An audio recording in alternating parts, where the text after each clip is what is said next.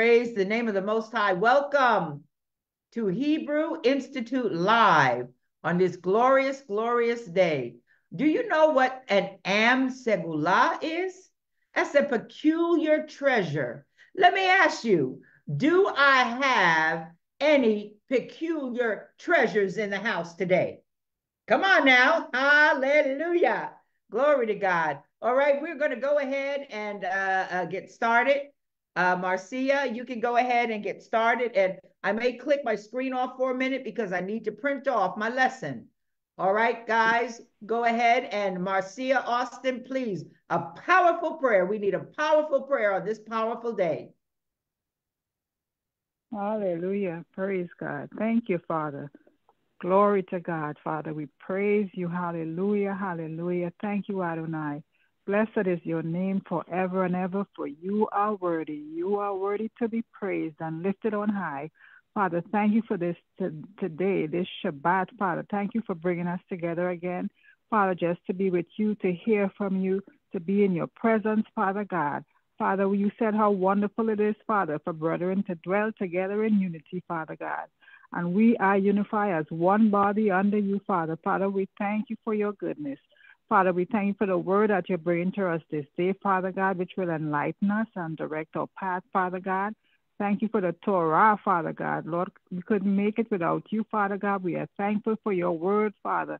For you are the word. You are our light, Father God. Father, we lift up Israel, Father God. We pray, Father God, Lord, for wisdom, knowledge, and understanding for Israel, Father God, to end this war, Father God, that you'll show them what they need to do, Father God. Father, your mercies is towards Israel, Father God. And we're praying, Father, for those men and women and children who are held in captivity, Father God, that they will be released, that you will stop the mouth of the wicked, Father God. We pray, Father God, Lord, for this country that we're living in, Father God.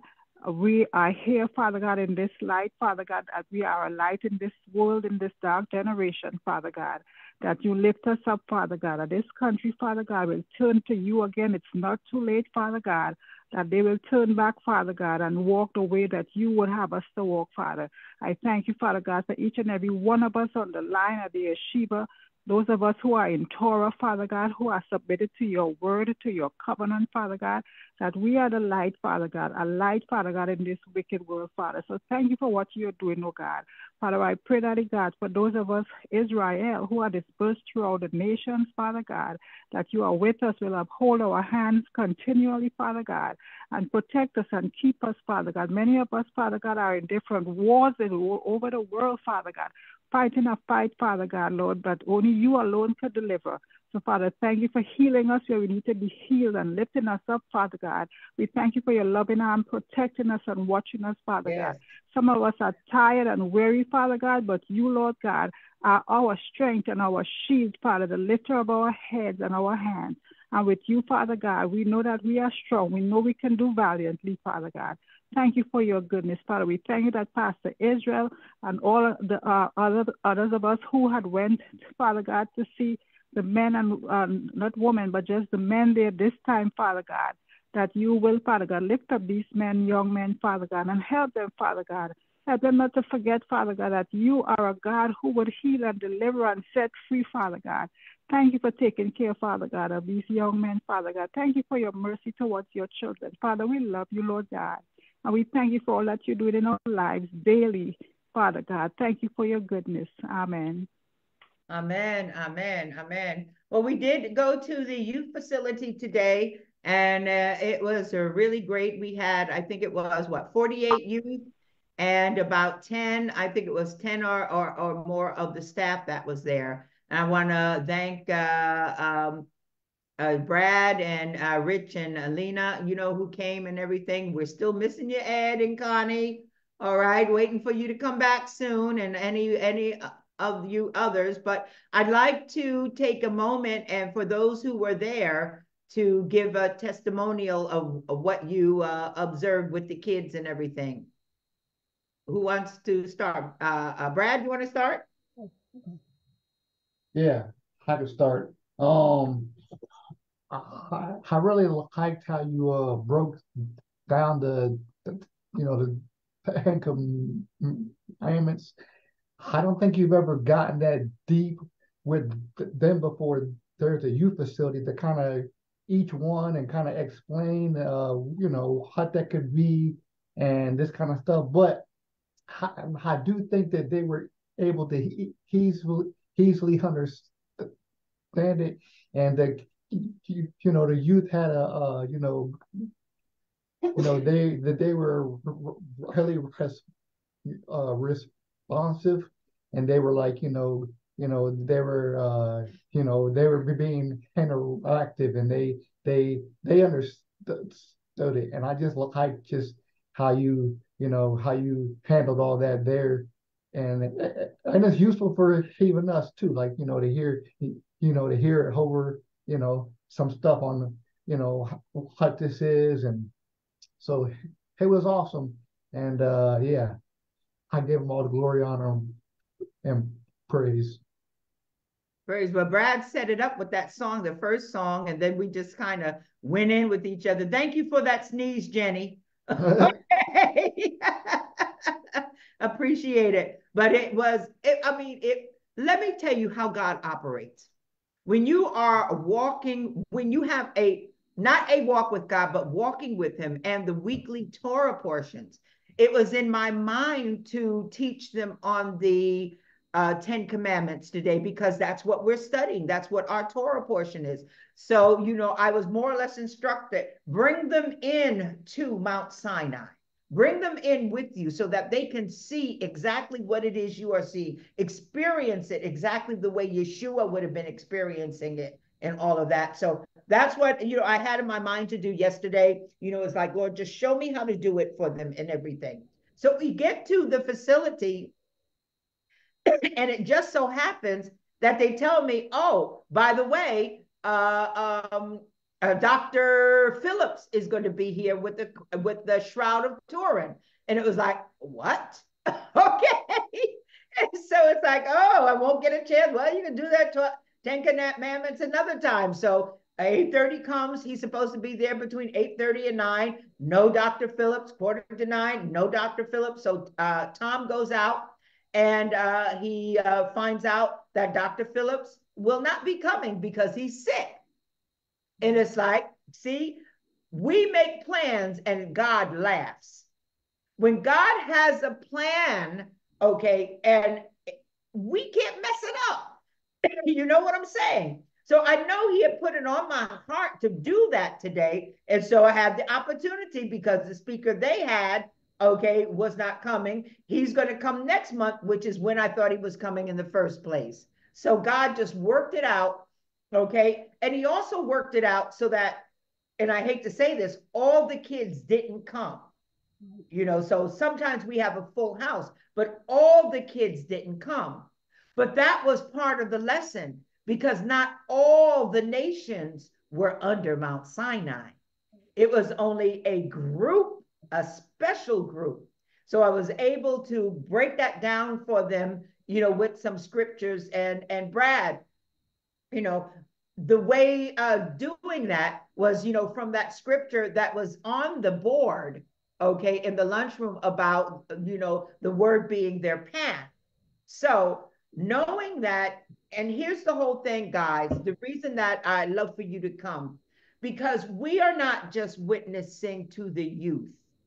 We are witnessing to the workers that are there, and we are witnessing to those who are coming who are not in Torah. You understand what I'm saying? So the ministry, the youth ministry, is not just fixing breakfast for those kids, because that message is going to go out to each and every one, okay, who was there, through each and every one who was there. And it's important that those who are there also understand the reason why we are in the Torah. And I think they're beginning to a little bit more and a little bit more, just by the reactions, okay, that they were having. And so one of the things, did you notice the young man whose family was a Christian, he was adopted? Okay. There is a difference between being, okay, in Christ and having Christ in you. Because you can have all this on the outside. You can have Torah on the outside. You can have church on the outside. You could go to every prayer meeting. You can go to every service. But if what is in this book is not in you, okay, it's not going to make a bit of difference, because here we are all there, okay, and you have those who profess to be believers in Messiah. But what does that mean? And Brad, that's why I broke that down the way I did, because the young man whose youth minister, he was very involved in the youth ministry, said, his youth minister said, all the commandments can be, summarized into love the Lord thy God and love thy neighbor as thyself. And so I asked them, what does that mean? How do you do that? And that is the reason why we broke it down. The 10 Commandments talk about how you love the Lord thy God, how you love your neighbor as yourself, and then all the rest of them. And they needed to understand that, And the way that God gave it to me was to bring them into the commandments, because this is one thing that we kind of miss. The commandments that he gives at Mount Sinai are with the understanding that this is how we are going to act when we come out of the house of bondage, but get into the promised land. You understand what I'm saying? So it's not enough just to come out of the house of bondage. What are you going to do when you get to that place God has for you? How are you going to act? How are you going to act with your neighbor? How are you going to act with God? And why were those first three so important? Because he was taking them to a land that was going to have many gods. So it's all about relationship. And yesterday, this is what he impressed upon me to bring to your attention. When Moses rolls up in Egypt and introduces Yahweh, he says, Yahweh says, I am Yahweh, the God of your fathers, the God of your father Abraham, the God of Isaac, the God of Jacob. When they come out, of Egypt, did you notice, I am Yahweh, your God, who brought you out of Egypt, out of the land of bondage. We never pay attention to that. First, I am Yahweh, their God. After they come out of Egypt, I am now Yahweh, your God. Abraham, Isaac, and Jacob knew me by the name of El Shaddai. They experienced me by the name of El Shaddai. El Shaddai is the one who made the promises. El Shaddai is the one who gave them the wealth. But Yahweh is the one who will be deliverer and the one to take them into the land. So there is a difference in experience, or a difference in relationship. That is why you have the two ways to introduce him. I am Yahweh, God of your fathers, God of Abraham, Isaac, and Jacob. Then I am Yahweh, your God. And see, when we come to the name Yeshua, all right, we shall know him as Yahweh, our Savior. You understand? Yahweh has become our salvation. So it is so important to understand how those names relate to different phases in the relationship that Yah will have with his people. He is no longer just the God of Abraham, Isaac, and Jacob. All right. So if I'm relating to someone, who's your God? All right. Who's your God? Who's your father? Remember what you should always ask. Who are the church fathers? Because our fathers are who? Abraham, Isaac, Jacob, Isaiah, Jeremiah, Moses. Those are our church fathers. But if someone comes to you and says, Luther, Eusebius, all of that, okay, you right there know there is a different split in their understanding of what it is you believe about God. And like I always say, if Eusebius and Luther and all of them are the fathers of Christianity, how come they were born centuries after the first church? How are you going to be the daddy of something that created you? Okay, it doesn't happen that way. So it's important because when you say that, it causes a person to think, what is it that I believe?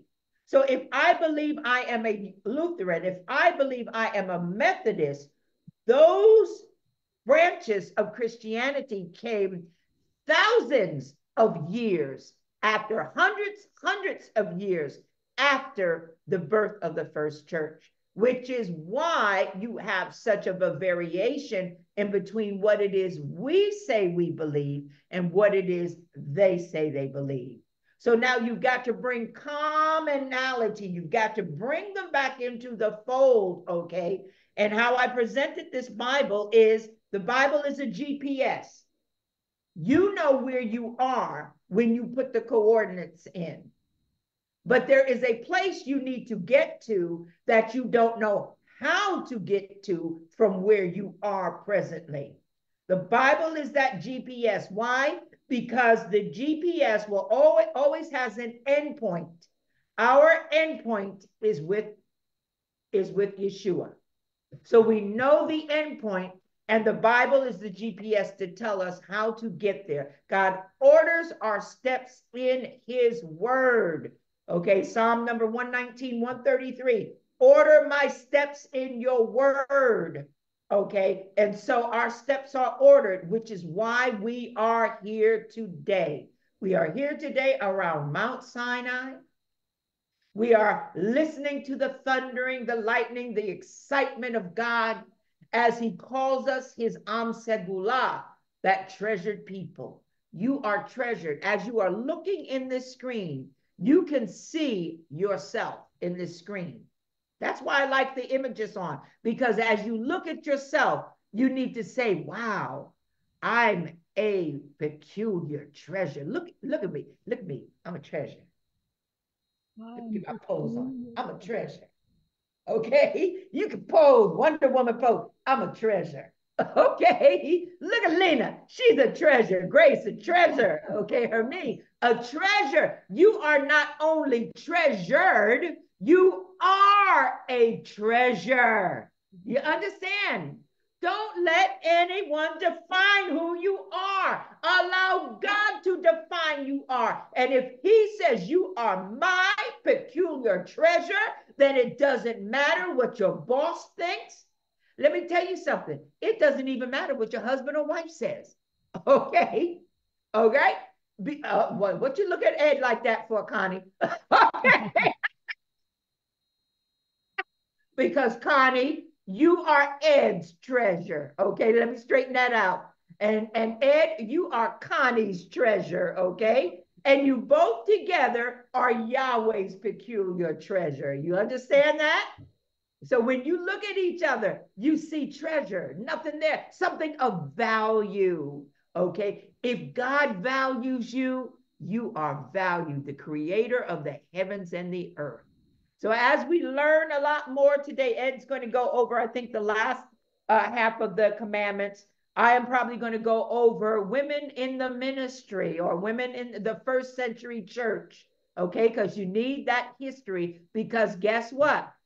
Stephen says the church began in the wilderness, okay? So today's lesson is actually the beginning of the church, where we are called together as that called out assembly, called out of darkness. Egypt is darkness, into his marvelous light. So we need to know how the church was founded from the beginning, because today's church looks a lot different than it did back then. Even with different denominations, they look a lot different than they did back in the days that Yeshua was alive. So we're going to learn about that also today. So, okay, I don't have my schedule up. I have to go get it. So, Pastor, I just wanted to add. Oh, yes, Lena, go ahead. what I learned or what I was observing when when you were telling them about Ten Commandments, a lot of kids were really, really listening this time. I noticed because some of them they fidget and they play with each other with their finger or their foot and stuff like that. Most of them were sitting and just listening to you how you explain the Ten Commandments, who their God is if they do certain things, and I believe that they know now how to kind of follow the instruction you gave them from the Bible, not from yourself, but from the Bible. And you had the kids, certain kids, reading the scripture also, and you explained what the scripture said to them. And one kid was just sitting there in the back with his head down. But by the time you start explaining certain scripture in the Bible, he starts sitting up and looking at you for, I think, because he was just sitting down with his head down. And then he sat up and started listening to you. And also the fact that you explain what, the, the Torah is to us. It's our life. We are reborn from being dead all these years when we didn't believe in the Lord. So they kind of understand all that stuff. So, and it was a good teaching for me too. Thank you. Praise God. Praise God. All right. All right. Well, we have the schedule. I don't have it up. I'm going to go run and get it. Who is first? Hallelujah. Shabbat Shalom. All right. This is from Tampa. I'll be reading Matthew 5:21 through 30. Ye have heard that it was said by them of old time, thou shalt not kill, and whosoever shall kill shall be in danger of the judgment. But I say unto you that whosoever is angry with his brother without a cause shall be in danger of the judgment. And whosoever shall say to his brother, Raka, shall be in danger of the council. But whosoever shall say, thou fool, shall be in danger of hellfire.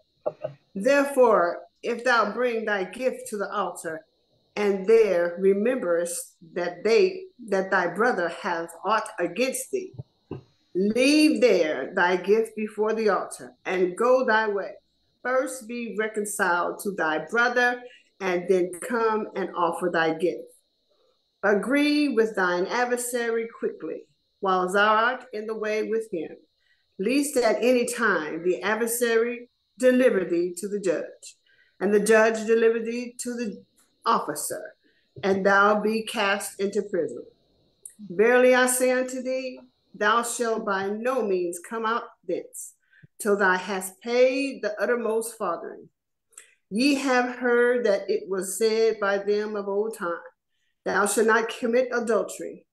But I say unto you, that whosoever looketh on the woman to lust, after hath committed adultery with her already in his heart. And if thy right hand offend thee, pluck it out, and cast it from thee. For it is profitable for thee that one of thy members should perish, and not that thy whole body should be cast into hell. And if thy right hand offendeth thee, cut it off, and cast it from thee. For it is profitable for thee that one of thy members should perish, and not that thy whole body should be cast into hell. Shabbat Shalom. For me? Shabbat Shalom. Can you hear me? Yes. Yes.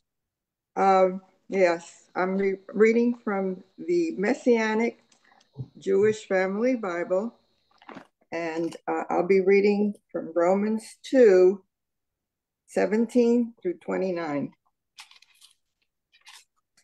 But if you call yourself Jewish and rely upon the Torah and boast in God and know his will and determine what matters because you are instructed from the Torah, and you are sure that you are a guide to the blind, a light to those who are in darkness, a corrector of the foolish, a teacher of the immature, having in the Torah the embodiment of knowledge and the truth. You then who teach another, do you not teach yourself? You who preach not to steal, do you steal? Do you say not to commit adultery? Do you commit adultery? You who detest idols, do you rob temples? You who take pride in the Torah, through your violation of the Torah, do you dishonor Yahweh or Elohim? For as it is written, the name of Elohim is slandered among the nations because of you. Circumcision is indeed worthwhile if you keep the Torah. But if you break the Torah, your circumcision has become uncircumcision. Therefore, if the uncircumcised keeps the righteous decrees of the Torah, will not his uncircumcision be counted as circumcision? Indeed, the one not circumcised physically who fulfills the Torah will judge you, who even with the written Torah and circumcision break the Torah. For one is not a Jew who is one outwardly, nor is circumcision something visible in the flesh. Rather, the Jew is one inwardly, and circumcision is of the heart, in spirit, not in letter. His praise is not from men, but from Elohim. Shabbat Shalom. Shabbat Shalom. This is Katrina from North Carolina. I should be reading Ephesians 6, 1-3. Children, obey your parents in Yahweh, for this is the right. Honor thy father and mother, which is the first commandment with promise, that it may be well with thee, and thou mayest live long on the earth. Shabbat Shalom. Miss Sherry?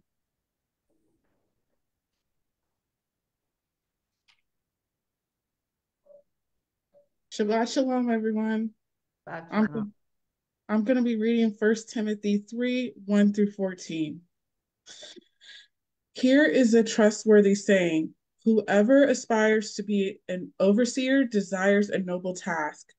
Now the overseer is to be above reproach, faithful to his wife, temperate, self-controlled, respectable, hospitable, able to teach, not given to drunkenness, not violent but gentle, not quarrelsome, not a lover of money.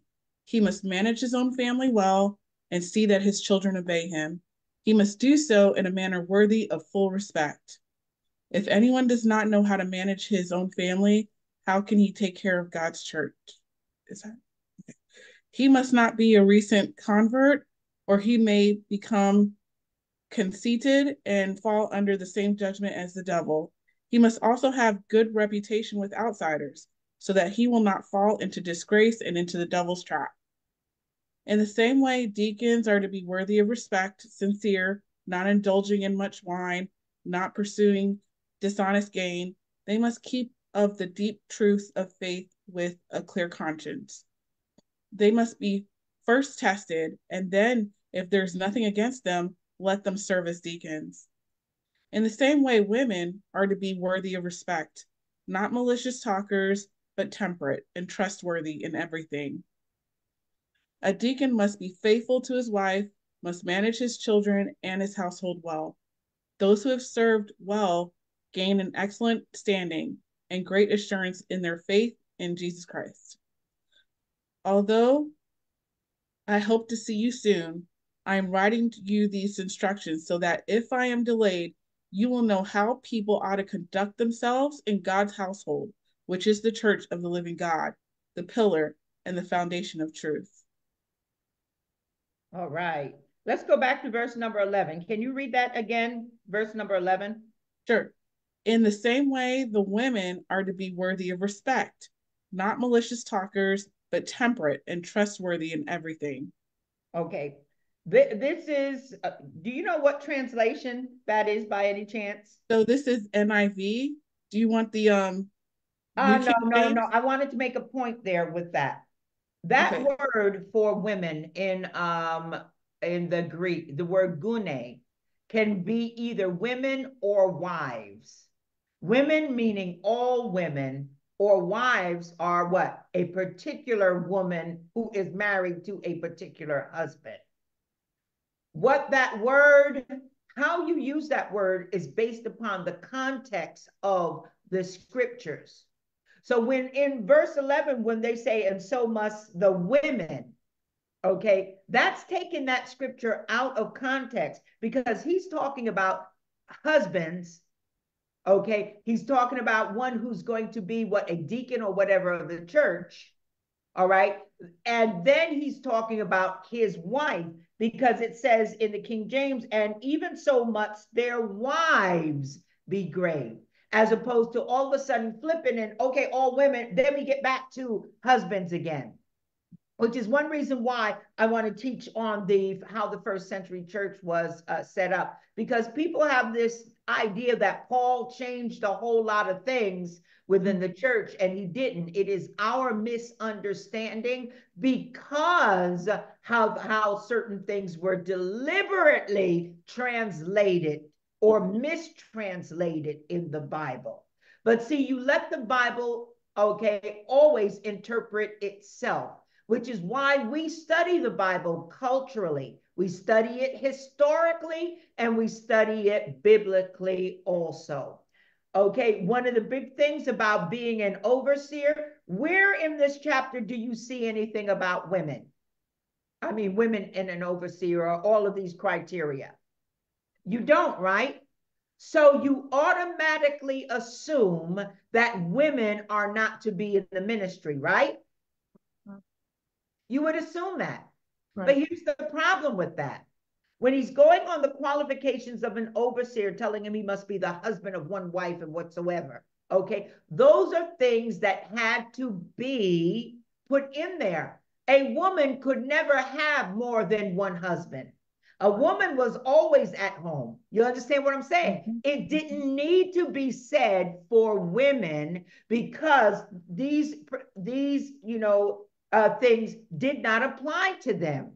All right. So a woman couldn't have more than one husband. However, there was a time when a man could have more than one wife. Mm-hmm.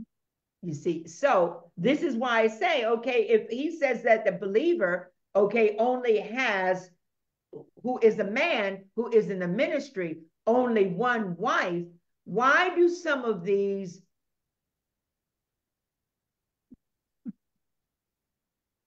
I'm trying to be nice. I'm really trying. I'm trying. God, you see how hard I'm trying to be nice. Some of these denominations, because I was going to say demon nations, okay, denominations, or some of these newer Hebrew Israelite movements prescribe to having more than one wife. It's okay to have more than one wife. You see, that's not what the commandment here says. Now, remember, these are epistles. They are epistles. And what is Paul doing? He's giving instruction to Timothy. Why is he giving these instructions to Timothy? Did anyone ever figure, why is he giving these instructions to Timothy? Because Timothy is going out to the Gentiles. Those that were Jews in the church didn't need these, okay, instructions, because under Torah, you were only at this point going to have one wife. You were only going to be doing certain things. So the Gentiles, however, were all over the place. So he's giving them instructions. If you are going to make this, okay, Gentile, or you're going to these churches, this is how you set things in order. So that's why it's so important to understand who is talking, number one. Who are they talking to? Who is their target audience? When you are reading the scriptures, it's important for you to understand that. And okay, remember who Timothy is. Timothy's mother was and grandmother were Jewish, which is why Paul, okay, had him circumcised, because he was going to be with what?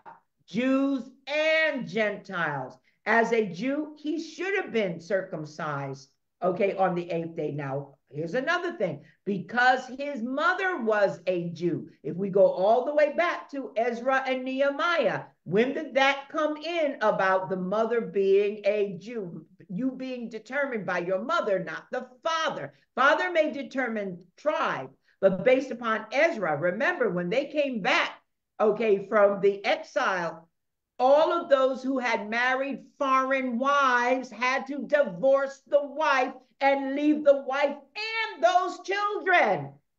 You see, so it wasn't based upon the father, whether it was based upon the mother's status, which is the way it is even today. Okay, when you go before the Orthodox Jews, okay, over in Israel, okay, they want to know who mama and grandma are. Okay, if grandma's not alive, where is she buried? Who is she? Okay, father, okay, when you have some of the other more progressive, okay, denominations, I want to say denominations because that's familiar to everyone, like you're Reformed and all of that, then you have different criteria, okay, that they may allow and everything. But we see that going back to, okay, all the way back to the days of Ezra and Nehemiah. But no, there were no prescriptions or no, instructions that were given to women, because women were, okay, women were, once again, what were women? They were not allowed to have more than one husband. They were the caretakers of the home, which is why you see Paul had a lot of churches that were what? Run by women, The book of Corinthians, all of that. You have Phoebe, okay, who is instructed to give the letter to the Romans. So we'll learn a little bit more about that later. I just wanted to bring that up with that chapter. Okay, who do we have next? I think we have Boise.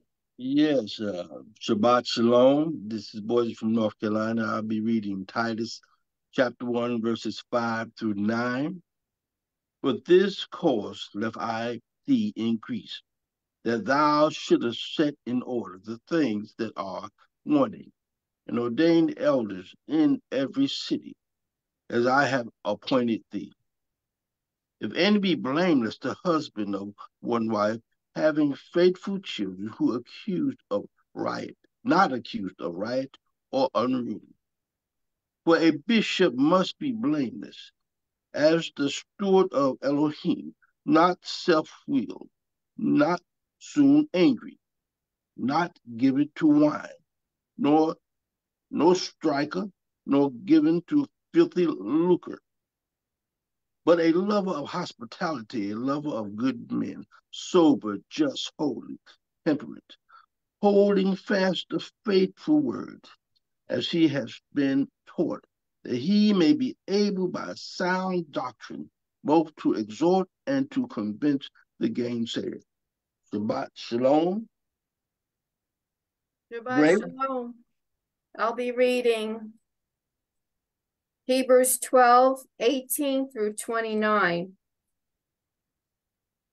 For ye are not come unto the mount that might be touched, that burned with fire, nor unto blackness and darkness and tempest, and the sound of a trumpet, and the voice of words, which voice they that heard entreated that the words should not be spoken to them any more, for they could not endure that which was commanded. And if so much as a beast touch the mountain, it shall be stoned or thrust through with a dart. And so terrible was the sight that Moses said, I exceedingly fear and quake. But ye are come unto a Mount Sinai, and unto the city of the living Elohim, the heavenly Jerusalem, and to an innumerable company of angels, to the general assembly and church of the firstborn, which are written in heaven, and to Elohim, the judge of all, and to the spirits of just men made perfect, and to Yeshua, the mediator of the new covenant, and to the blood of sprinkling that that speaketh better things than that of Abel.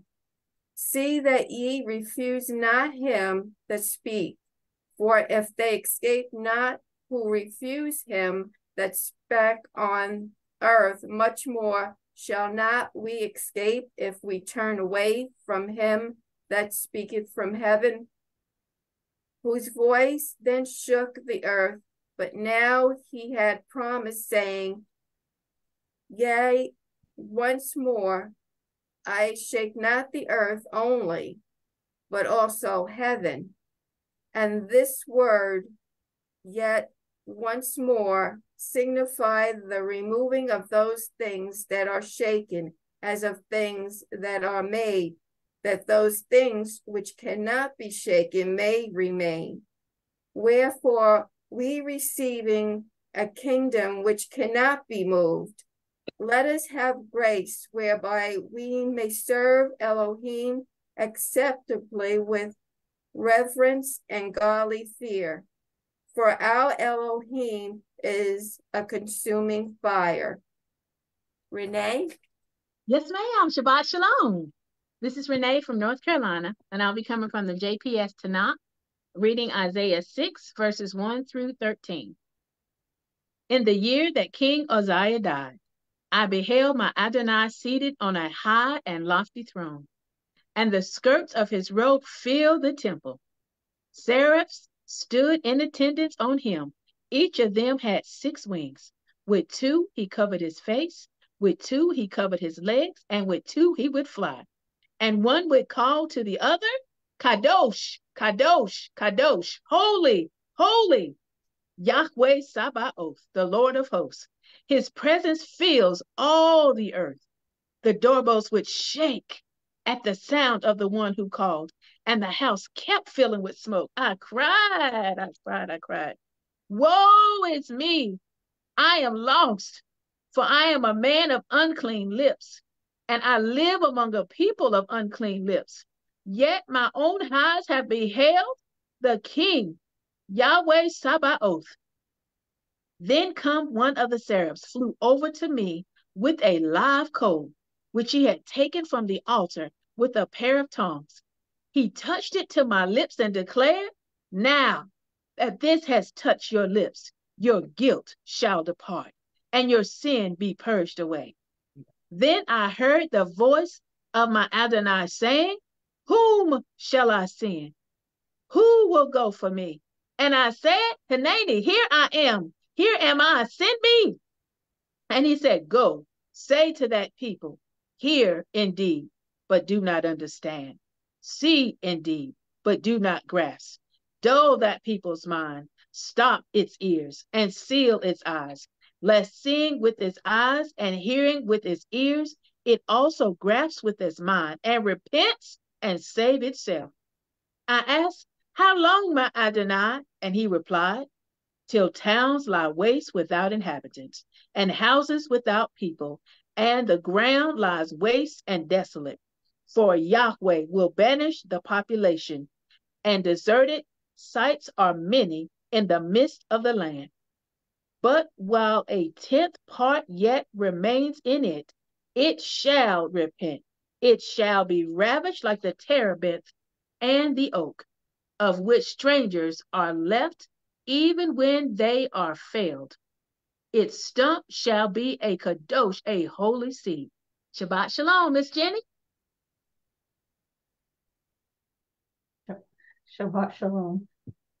My fire will consume the works of witchcraft and occultism. Hey. Do not turn away from me to serve other gods, for if you turn your children away from me to serve other gods, my anger will burn against you and will quickly destroy you. Break down the altars of witchcraft and burn any occultic idols in the fire. For you are a people holy to me. I have chosen you out of all the peoples on the face of the earth to be my people, my treasured possession. Do not test my promises to you and turn to witchcraft and idols, for I will cause a fire to consume your wickedness, just as I did with the children of Israel. Lord, release your fire and burn up the idols of this land. Let the works of witchcraft and occultism be burned in your fire. Let your flame be kindled against wicked spirits, and let demons be exposed and cast out with your fire. Amen. I will destroy the works of lust and perversion. My child, don't be fooled. Anyone who keeps on sinning belongs to the devil. He has sinned from the beginning, but my son came to destroy all that he has done. If anyone loves the world, my love is not in him. For all that is in the world, the lust of the flesh, the lust of the eyes, and the pride of life, is not of me, but is of the world. The world is passing away, and the lust of it.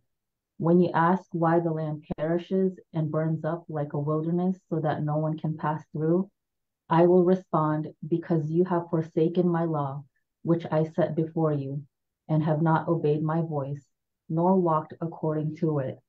Therefore, I will scatter those who do the works of lust and perversion, and will send a sword after them until I have consumed them. Let the spirits of lust and perversion be destroyed with your fire.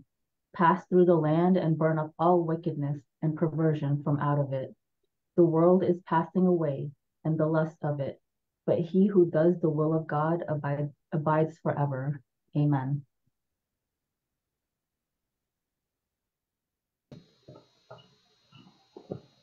Shabbat Shalom. This is Lena. I'll be reading portion summary and this week in Bible history. Portion summary.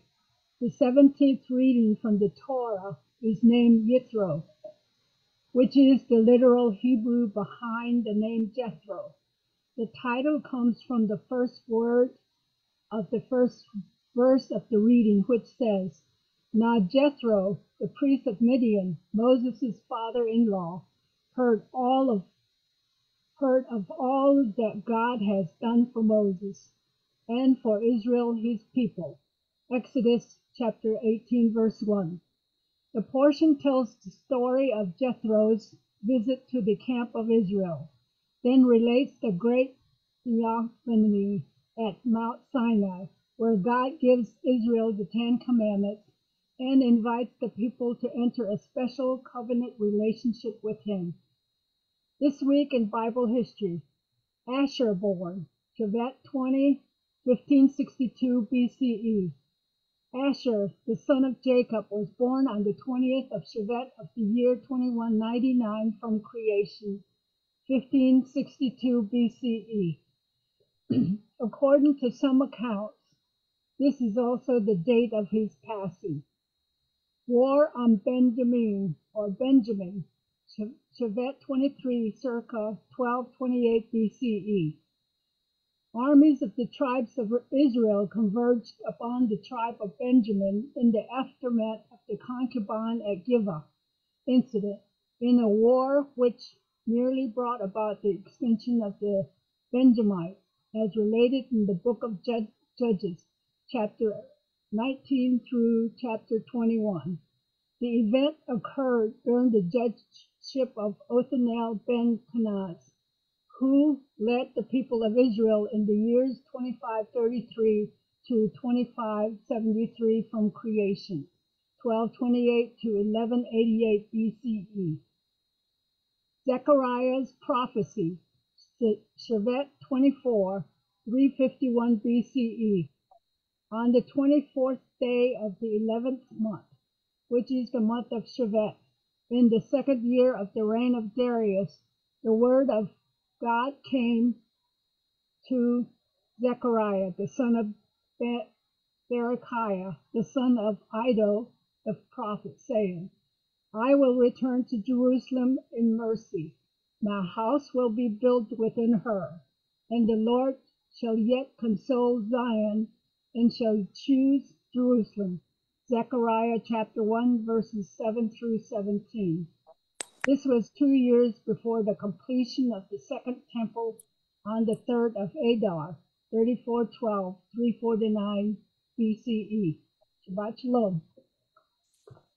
Shabbat Shalom. This is Ed in Tampa. Today's reading is the 10 words. We're going to concentrate on words 5 through 10. However, let me do a bit of an introduction here. First of all, the term 10 Commandment is not accurate in Hebrew and should be referred to as the 10 utterances or 10 words. And the division and arrangement of commandments may vary according to different religious traditions. The term 10 Commandments is not accurate in Hebrew because the word for commandment is mitzvah, or Strong's H4687, mitzvah. And the correct term is 10 utterances or 10 words. The 10 Commandments function in a most special way within Holy Scripture. You may not be aware that they are never actually called 10 Commandments, but rather Eseret Ha-Devarim, the 10 words. We find this in Exodus 34:28, where it says, "And he was there with the Lord 40 days and 40 nights, and he wrote down on tablets the terms of the covenant, the 10 Commandments." Obviously, the Hebrew is indicating that this is much more than just a list of 10 individual words. Rather, they are 10 unique divine utterances, unique in several ways. First of all, the 10 words were only part of God's revelation to Moses that was given to him in direct hearing of the people. We find this in Exodus 20:18-21, where it says, "And all the people saw the thunderings and the lightnings, and the noise of the trumpet, and the mountain smoking. And when the people saw it, they removed and stood afar off. And they said to Moses, Speak thou with us, and we will hear. But do not let God speak with us, lest we die. And Moses said unto the people, Fear not, for God is come to prove you, that his fear may be before your faces, that you sin not. And the people stood afar off, and Moses drew near into the thick darkness where God was." It isn't clear if they heard the actual words, but whatever they heard, they were so terrified, they never wanted to experience that again. Second of all, Moses received the word of God. Only these 10 words were written by God's own finger. In fact, he did it twice. Due to Moses destroying the first set in reaction to Israel's rebellious activities while he was with God on the mountain, we find that in Exodus 31:18, where it says that, "And he gave unto Moses, which he made, an end of communing with him upon Mount Sinai, 2 tablets of testimony, tables of stone written with the finger of God." We find once again in Exodus 34:1, "And the Lord said unto Moses, Hew thee these 2 stones like unto the first, and I will write upon these tablets the words that were in the first tablets which thou breakest." The third and perhaps most important ways that the 10 Commandments are unique in that they, in particular, are called a covenant. We find that in Exodus 34:28. This would be why they were among the items that were placed inside the Aharon HaBeret, or the Ark of the Covenant. The source for this information is torahbite.org, the 10 words, Alan Gilman. Additionally, what we call the first commandment is not seen in Jewish tradition as a commandment at all, but rather a statement about God's identity and action. In fact, some authors state the covenant God established with Israel at Mount Sinai closely resembles ancient suzerain vassal treaties common in the Near East in ancient time, with the first commandment being a reality and utterance establishing a covenant. The preamble, we find it in Exodus 22, where it says, "I am the Lord your God." And also we find a historical prologue in Exodus 22, which says, "Who brought you out of the land of Egypt, out of the house of slavery." Today's reading, the fifth word. The fifth word, Exodus 20:12, says, "Honor your father and your mother, that your days may be long in the land which Yahweh your God gives you." This command to honor one's parent is among the first 5 words that have to do with man's relationship with Yahweh. Our relationship with our parents reflects our relationship with Yahweh. One who does not honor his parent does not honor Yahweh. One who honors his parents honors Yahweh. The first 5 words are summarizing the commandments: love Yahweh with all our heart, with all our soul, with all our might. We find this in Deuteronomy 6:5, where it says, "And thou shalt love the Lord your God with all thine heart, and with all thy soul, and with all thy might." We find this again in Matthew 22:37-38, where Yeshua says unto him, "Thou shalt love the Lord thy God with all thy heart, with all thy soul, and with all thy mind." This is the first and great commandment. The 5 last words are summarizing the commandment to love one's neighbor as oneself. We find that in Leviticus 19:18, where it says, "Thou shalt not avenge, nor bear any grudge against the children of thy people, but thou shalt love thy neighbor as thyself. I am the Lord. We find it also in Matthew 22, 39 to 40, where it says, and the second is like unto the first, thou shalt love thy neighbor as thyself. On these two commandments hang all the law and the prophets. This is the first commandment with promise. We see that in Ephesians 6:2, where it says once again, honor your father and your mother, which is the first commandment with promise. Honoring one's parents gives a long life on earth. To honor means to respect with attitude, word, and deed. To honor also means to help them with material and practical needs, as it is written in Matthew 15, 3-6, where he says, he answered them, why do you also disobey the commandment of God? Because of your tradition. For God commanded, honor your father and mother. And he speaks evil of father and mother, let him be put to death. But you say, whosoever may tell his father, his mother, whatever help you might otherwise have gotten from me is a gift devoted to God. He shall not honor his mother or his father. You have made the command of God void because of your tradition. To honor does therefore also mean to give financial help. The Greek word that is translated tradition is Strong's 3862, paradosis, from the root word Strong's 3860, meaning to give up, to give order, or to deliver. Here it means a teaching that has been passed on or given up or delivered from a teacher to a disciple. In Galatians 1:14, we see, who gave himself for our sins that he might deliver us from the present evil age, according to the will of our God and Father. Also, Colossians 2:8, beware lest anyone cheat you through philosophy, empty deceit, according to tradition of men, according to the basic principles of the word, and not according to Christ. This is not a question of custom. Yeshua is attacking the false teachings that break the commandments of the Torah. Yeshua attacked these traditional teachings in certain cases. In other words, he's attacking oral tradition. In many more cases, however, he accepted them. A traditional teaching is not the same as a cultural tradition or a custom. Our Rabbi Yeshua did not criticize the Jewish cultural traditions and customs. By his own actions, we can see he followed them. Cultural tradition has to do with behavioral patterns, and traditional teachings are interpretations of Torah that have been passed on from one teacher to pupil. Yeshua attacks traditions of men, not cultural traditions or behavior patterns. The Greek word that is normally translated as custom is ethos. It is found in the following places. In the Messianic writings, it's found in Luke 1:9, where it says, according to custom or ethos of the priesthood, his lot fell on him to burn incense when he went into the temple of the Lord. That's concerning Zacharias, the father of John the Baptist. We find it also in Luke 2:42. And when Yeshua was 12 years old, they went to Jerusalem, according to the custom of the feast. We find it also again in Luke 22:39. Coming out, Yeshua, went to Mount of Olives as he was accustomed, and his disciples also followed him. Also in John 19:40, then they took the body of Jesus and bound it in strips of linen with the spices, as the customs of the Jews was to bury.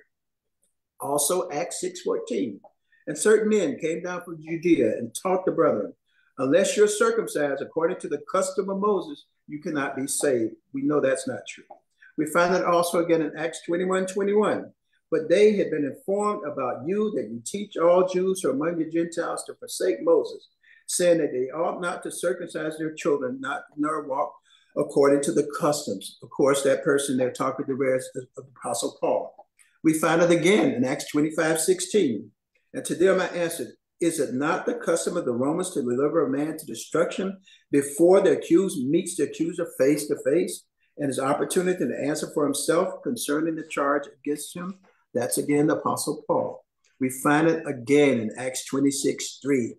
Especially because you're an expert in all customs and questions which have to do with the Jews, therefore I beg you to hear me patiently. That's the Apostle Paul or Shaul addressing King Agrippa. Hebrews 10:25. and not forsaking the assembly of ourselves together, as is the manner, ethos, or custom of some, but exhorting one another, and so much the more that you see the day approaching.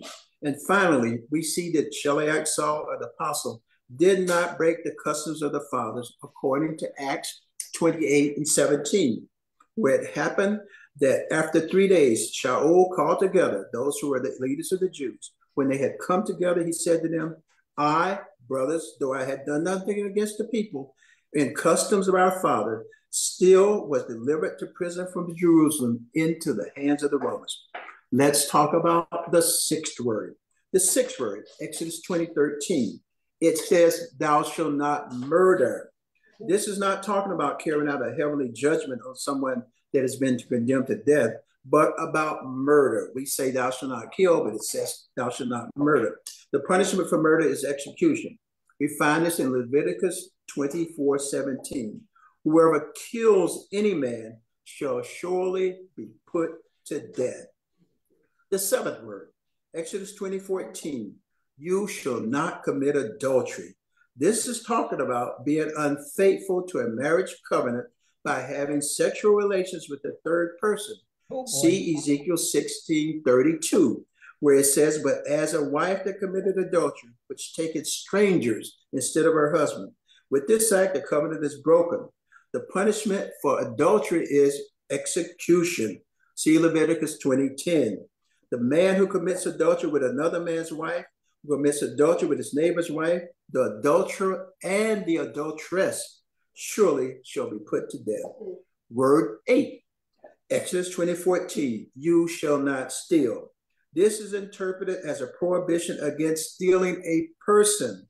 Since Leviticus 19:11 says, you shall not steal, nor deal falsely, nor lie to one another. There's another prohibition against theft in connection with material goods.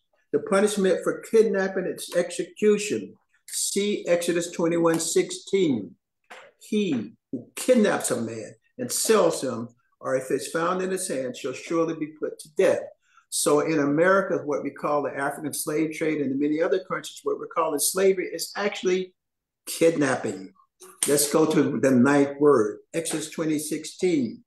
You shall not give false testimony against your neighbors. This is mainly speaking about not giving false testimony about anyone in a court hearing. Have you read the news lately? However, it also means that we should not say things about another and we should not lie. One of the most severe ways of giving false testimony is when one speaks in the name of Yahweh things that he has not said. The crime is punishable by death. Deuteronomy 18:20. But the prophet who presumes to speak a word in my name, which I have not commanded him to speak, or who speaks in the name of other gods, that prophet shall die. False testimony leads to the ruin of a society. It causes the innocent to be punished for things that they have not done. It also causes theft, murder, and oppression to go unpunished. Anyone who gives a false testament brings ruin over the world, and in a smaller aspect brings ruin over the nation. In Deuteronomy 19:15-21, it is written, one witness shall not rise up against a man for any iniquity or for any sin. In any sin that he sins, at the mouth of two witnesses or at the mouth of three witnesses should a matter be established.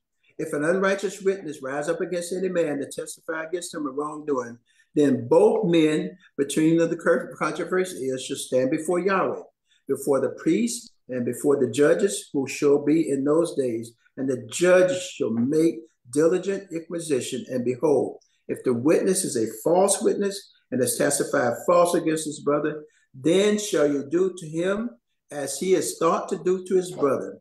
So shall you put away the evil from the midst of you. Those who remain shall hear and fear, and shall henceforth commit no more such evil in the midst of you.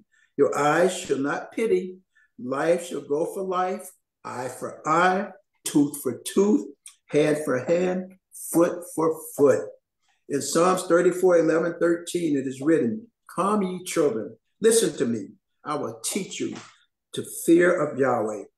Who is someone who desires life and loves many days, that he may see good?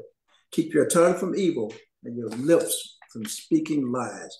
There are 6 things which Yahweh hates. Yes, 7, which are an abomination to him.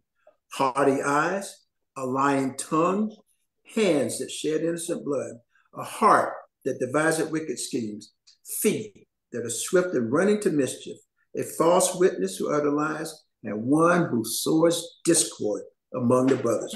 In Proverbs 12:22, 19:5, 9:25, and 18, it is written, lying lips are an abomination to Yahweh, but those who do the truth are his delight. A false witness shall not be unpunished. He who pours out lies shall not go free. A false witness shall not be unpunished. He who utters lies shall perish. A man who gives false testimony against his neighbor is like a club, a sword, or a sharp arrow. Gossip and slander among the things that wound the most, and they have the ability to murder a person. As it is written in Leviticus 19:16, you shall not go up and down as a slanderer among your people. You should not stand against the life of your neighbor. I am Yahweh. So we can see God hates the lying tongue and gossiping. In Proverbs 10:18, it is written, he who has hatred has lying lips. He who utters slander is a fool. In Revelation 21:8 and 27, it is written, but for the cowardly, unbelieving, sinners, abominable, murderers, sexually immoral, sorcerers, idolaters, and all liars, their part is in the lake that burns with fire and sulfur, which is the second death. There will in no way enter into anything profane, or one who causes abomination or a lie, but only those who are written in the Lamb's book of life. Finally, the 10th word, Exodus 20:17. You shall not covet your neighbor's house. You shall not covet your neighbor's wife, nor his manservant, nor his maidservant, nor his ox, nor his donkey, nor anything that is in your neighbor's house. Coveting is wanting something that belongs to someone else. It is forbidden to do something that leads to having to belong what belongs to another when he wants to keep what he owns. It is forbidden to use pressure to convince anyone to sell something that he does not wish to sell, even if the full price is paid. Coveting that which belongs to others can lead to violence and murder. And we know in 1 Kings 21, Jezebel plots to kill Nabal and take his vineyard to give it to her husband, King Ahab. In conclusion, did you notice that every violation of words 5 through 10 concludes with the execution of the guilty party with the phrase, shall surely be put to death? Something to think about. The 10 words, words 5 through 10. Shabbat Shalom.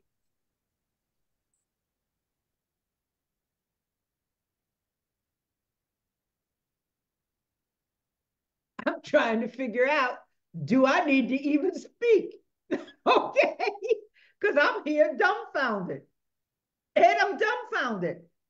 Okay, we could take this lesson, and I'm sitting here. You guys know I received an award from Congressman Billy Rackus. I didn't share with you, I also received one from Senator Scott. Okay, also, I'm sitting here thinking I need to mail this lesson to both of them. Okay, for the Senate and the House. Okay, at this point. You look at this, and I'm ready to crawl up underneath the table and just wait for the stars to fall and hit the start hitting us at this point. You know,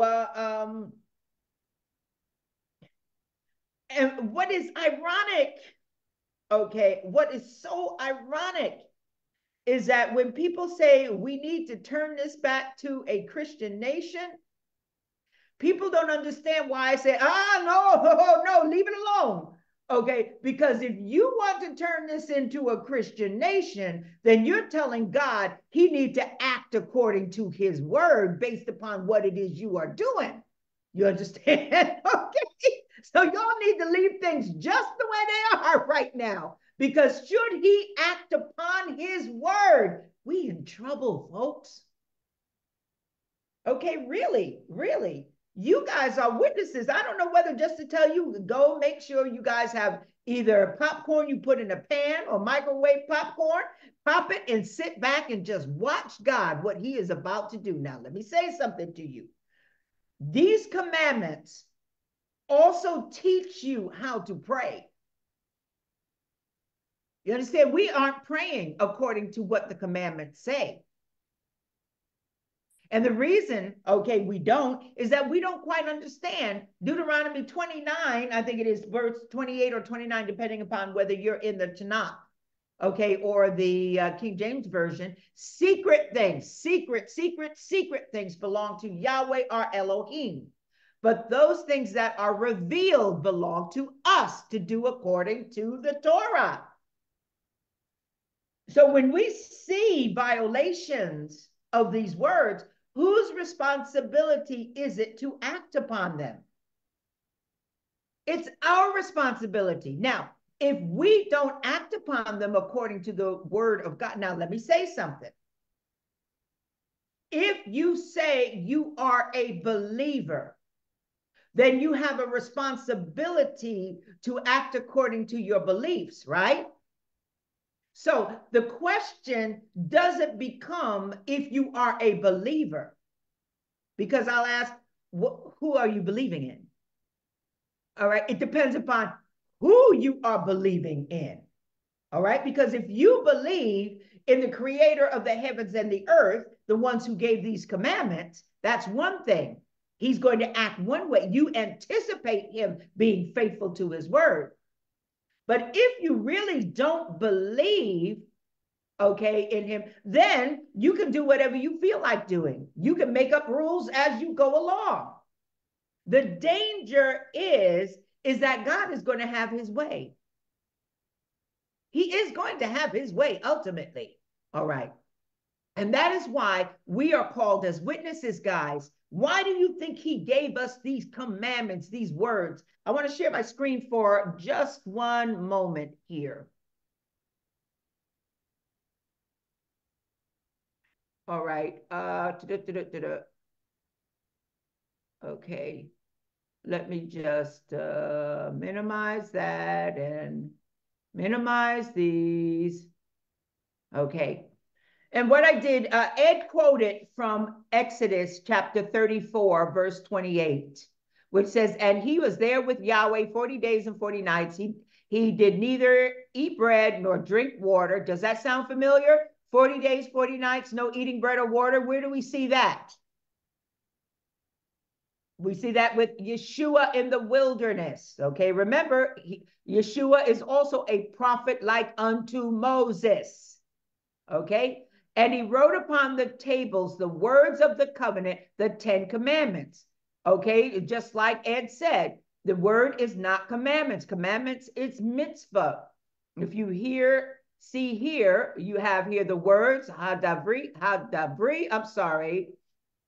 Okay, the words aseret, ha-devarim, that is the words, 10 words. If we go down here and look, we see tables, the words of the covenant, that's the Berit, the 10, aser, okay, and debar, okay, or devarim, the 10 words. So we see it's 10 words, the 10 words. So when you hear them saying 10 words, okay, that's the way that it is written in Hebrew, but translated 10 commandments, okay, in the 10 commandments in the Bible, which is why we like to study, okay, the Hebrew also to see what God is actually saying in these scriptures. Let me, hold on, come out of this. I wanted to show that to you. All right. Now, I wanted to go back to a couple of them. The seventh word. Okay, thou shalt not commit adultery. Thou shalt not commit. These things scare me. Okay, I'm looking at this and they really scare me. The 7th and the 8th word. All right, if you remember 7th, 8th, and even 9th, if you were at the service today, I kind of went over those in detail with the kids, and especially that false testimony. The false testimony. If you give false testimony against someone, the punishment for that testimony that you wanted for that person comes back on you. You understand what I'm saying? All right. When you lie on someone, that the punishment for that lie is going to come back on you. Okay, it's so important to understand how these principles are. Just like it says here, false testimony leads to the ruin of society, or as Ed also added, a nation. It causes the innocent to be punished for things they have not done. I'm not talking about somebody being punished for things it's been proven they've done, but don't want to take responsibility or accountability for. So when you, once again, side with the guilty, then the punishment also comes upon you. Come on. The greatest example we have in the Bible is Lucifer. Lucifer convinced a third of the angels that he was above the throne of God, that his word was above the throne of God. Okay, so let me ask you something. What happened to Lucifer? You can unmute yourself. We can be interactive. What happened to Lucifer? He failed. Okay, what happened to those who followed him? Cast out of the heaven of the presence of the Most High. That's right. Where are they going to wind up? The lake of fire. So why is anyone, if it is on earth as it is in heaven, guess what God is giving us? He's giving us the pattern to look for on earth based upon what already happened in heaven. He gives us the 10 commandments on earth because these are the things that are what? Also in heaven, okay? Having no other idols, putting no gods above, okay, the creator of the heavens and the earth. Committing adultery. Adultery is not only with, your spouse, but it can be with God because we're married to him.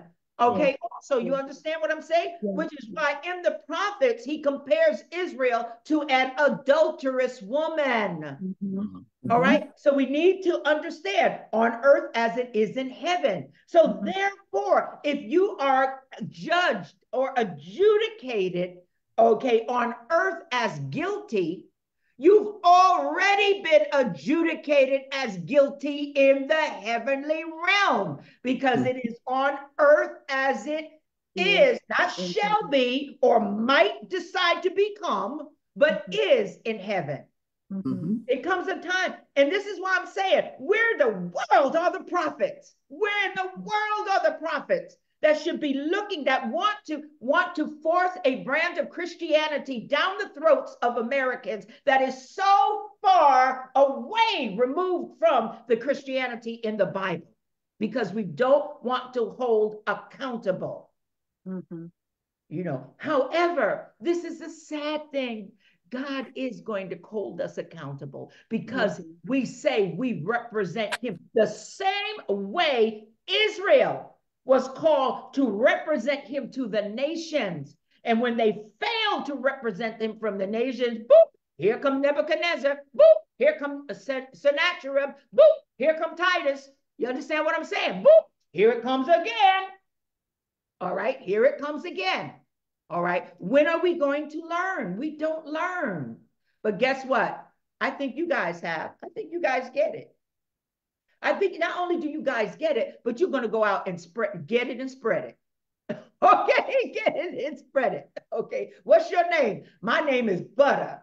Okay, because things about to get hot and I'm about to get spreading this word. Okay, as things get hot, the hotter it gets, the more spreadable I become. Okay, we need to. Okay, so I was thinking also as we were talking about, so many people don't know who Paul is. You don't know who Paul is, what Paul called himself. Who can I know all of you are Bible scholars, show me in the scripture where Paul calls himself a Christian. Come on now, I want to make sure. Let's make sure ain't nobody lying here. All right, let me share my screen. I'm going to share my screen again. Let's look and see who Paul is. Not who Paul was, but who Paul is. Hold on. I don't know why I could never get this on the first. All right, let me look here. All right, so wanted to talk about who Paul is. In the book of Philippians, this is a good one. Philippians 3:5. All right. Start at 3:4. Though I might also have confidence in flesh, if any other man thinketh that he hath whereof he might trust in the flesh, I more than what does he do? Circumcised, he talks about who he is. Circumcised on the 8th day of the stock of Israel, of the tribe of Benjamin, a Hebrew of the Hebrews, as touching the Torah, a Pharisee. So what I did was, click on the tools, and I wanted cross references to those scriptures. And these are the different scriptures that came up for the different words you see highlighted here. But we are only going to deal with the ones that deal with Paul, because we need to understand who Paul is. Okay, so I'm going to go down to Acts chapter 22. How did Paul talk about himself? Acts number 22. I am verily a man which am a Jew, born in Tarsus, a city in Cilicia, yet brought up in the city at the feet of Gamaliel, and taught according to the perfect manner of the Torah of the fathers, and was zealous towards Elohim, as ye all are this day. So with that, who is he talking to? He's talking to Jews. Okay, he's talking to them in the synagogue. Oh, wait a minute. But aren't there Gentiles who are believers in the synagogue also? And they are commanded to be in the synagogue where Moses is read. So it's always important to identify who is speaking, who they are, first of all, who they are speaking to, who the target audience is. Let's go to 2 Corinthians 11:22. Let me click on this for a moment. All right. He says, okay, I'll start at verse 21. I speak as concerning reproach as though we had been weak. Howbeit, whereinsoever any is bold, I speak foolishly, I am bold also. Are they Hebrews? So am I. Are they Israelites? So am I. Are they the seed of Abraham? So am I. Are they ministers of Christ? I am more. Okay. He identifies himself as what? A Hebrew, as an Israelite, as the seed of Abraham. Let me go back. Okay, again. Romans 11:1. I say then, hath God cast away his people? God forbid. For I also am an Israelite, of the seed of Abraham, of the tribe of Benjamin. Let me see if there are any others. We already read that. Okay, Acts chapter 23, verse 6. But when Paul perceived, oh, wait a minute, let's go here. All right, you need to read Acts chapter 22 as well as Acts 23 to understand the context that this is in. All right, Paul right now is, witnessing, giving his testimony. All right, let me see if I can, hold on. Of course, this is a long chapter. All right, so he's before the Jews, okay, right now. And we read Acts chapter 22, verse 3, where he talks about who he is, how he was brought up and everything. He goes on to talk about, his testimony and the road to Damascus and everything, and how he came about to be, once again, okay, who it is he is and why he is teaching. All right, and for his reward, what did he get? He got slapped in the face. Okay, so I don't know why you think everybody's going to run up to you and give you a hug. Okay, Paul, we know he got really slapped in the face after he talked to them about that. Hold on. Yeah. All right, and let's see here going down. all right, we see that he calls himself a Roman because they were about to tear him apart, but because he was a Roman is why he was rescued. Let's go to the next chapter, 23. All right, now he's before the council. He's giving his testimony, all right, and this is where Ananias, the high priest, slaps him in the mouth. Paul calls him a name, and then they say, wait a minute, okay, he's the high priest. You can't revile him. What does Paul do? I didn't know he was high priest. For it is written, thou shalt not speak evil of the ruler of thy people. What does Paul do? Why does he do that? He's showing them, hey, I'm apologizing because the Torah says a certain thing and I did wrong, okay, by his actions. Okay, but then here's one thing. But when Paul perceived that one part were Sadducees and the other Pharisees, he cried out in the council, men and brethren, I am a Christian, believer in Easter and Christmas and all of those. No, he says, I am a Pharisee, the son of a Pharisee, of the hope and the resurrection of the dead. Why was Paul a perfect one to preach Yeshua? Because Yeshua was what? The proof of the resurrection of the dead. See, the Pharisees believed in that the dead would rise, but Yeshua was the first one, okay, that giving the example of how God's promise was fulfilled through Yeshua, okay, with the resurrection of the dead. And he goes, and I am called in question.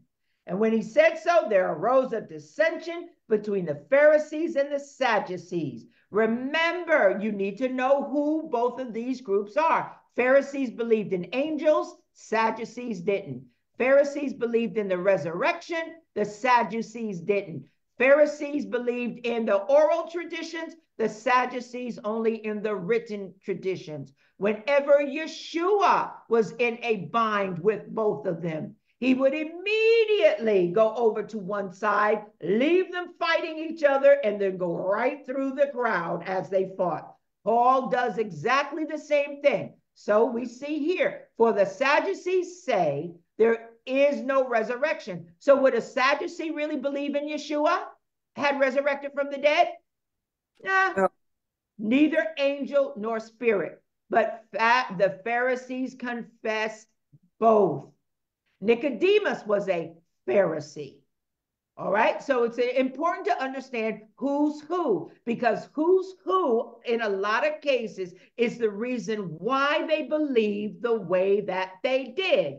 It goes on, verse 9, there arose a great cry, and the scribes that were the Pharisees' part rose and strove, saying, we find no evil in this man. But if a spirit or an angel have spoken to him, let us not fight against God.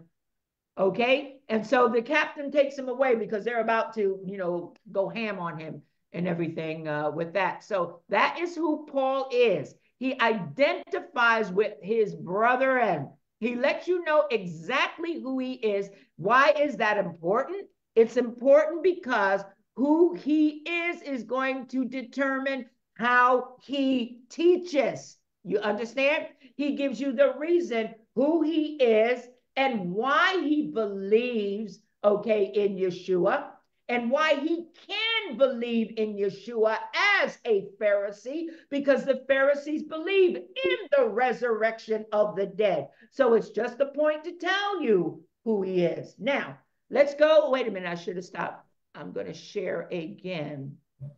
Hold on here, I got so much up.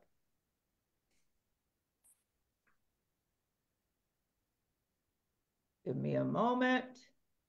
Oh, sorry. I messed that up. Didn't mean to do that.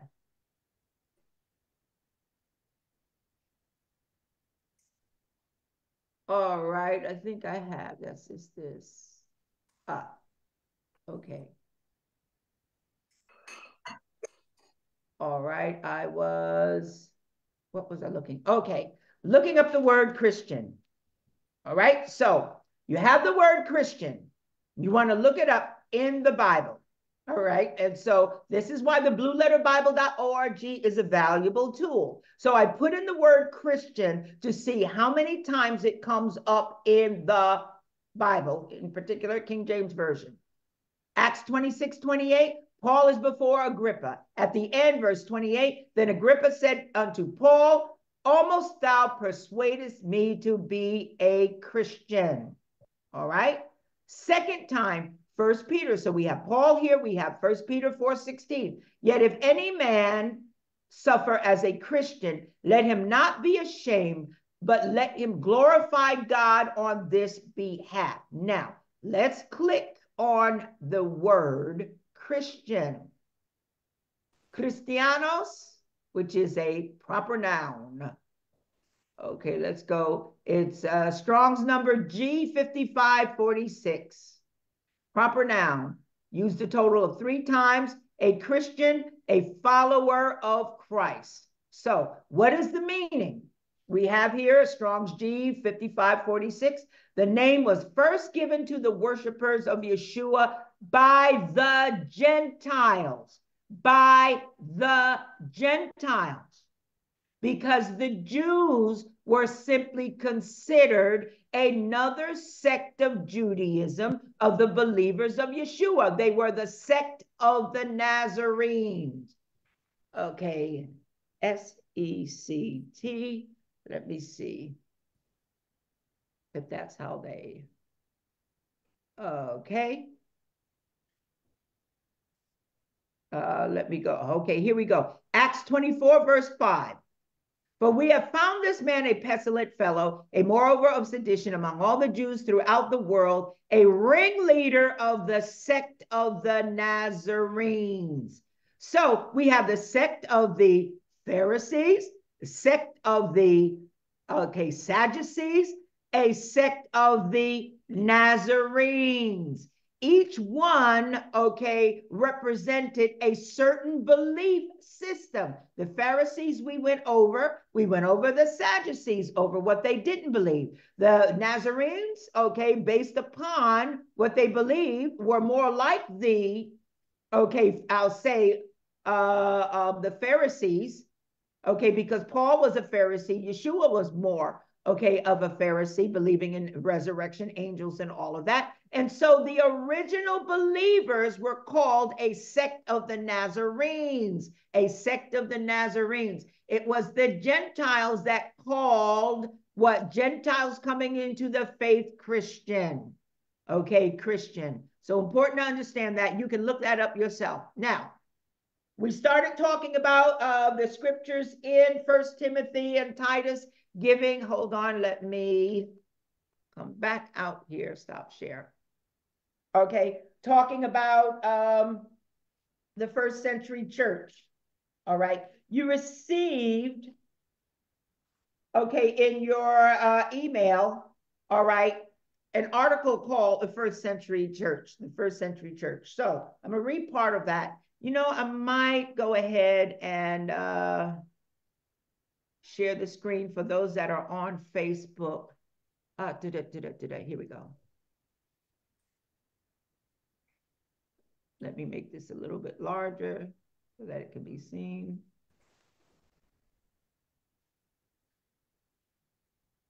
Oh, that's a little bit too large.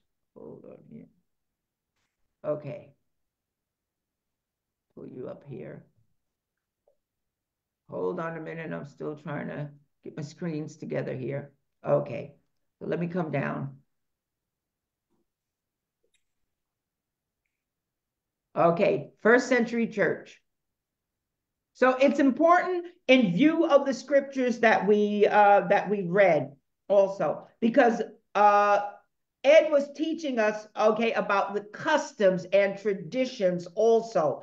One note on that, Ed, that you could put on that from your reading about the customs and traditions. Where was that in particular? I think I highlighted it in particular, what you were talking about. Let me see here. Because that becomes very important when you consider, it was after the in the fifth word, where he says cultural tradition has to do with behavioral patterns and traditional teachings or interpretations of the Torah. Let me come up here so that you see where I'm reading. Okay, right here. Cultural tradition has to do with behavioral patterns and traditional teachings or interpretation of the Torah that have passed on from teacher to pupil. Why is this important to understand? Because if you consider what was going on in 1 Corinthians chapter 11, 1 Corinthians chapter 11, remember Corinthians is the book that was written in response to a church, a woman pastored church, Chloe, okay, who had asked certain questions. If you go and turn in your Bibles to 1 Corinthians chapter 11, okay, the title of that is basically God's ordained order. And this is where we have this whole controversy a lot of times on head coverings, whether a woman should cover her head or not cover her head. All right, so with traditions and what we say here, people seem to forget what Paul said in 1 Corinthians chapter 11, verse 16. All right, but if any man seem to be contentious, we have no such custom, neither the churches of God. So if your custom, as long as your custom does not take you away from the Torah, you can follow them.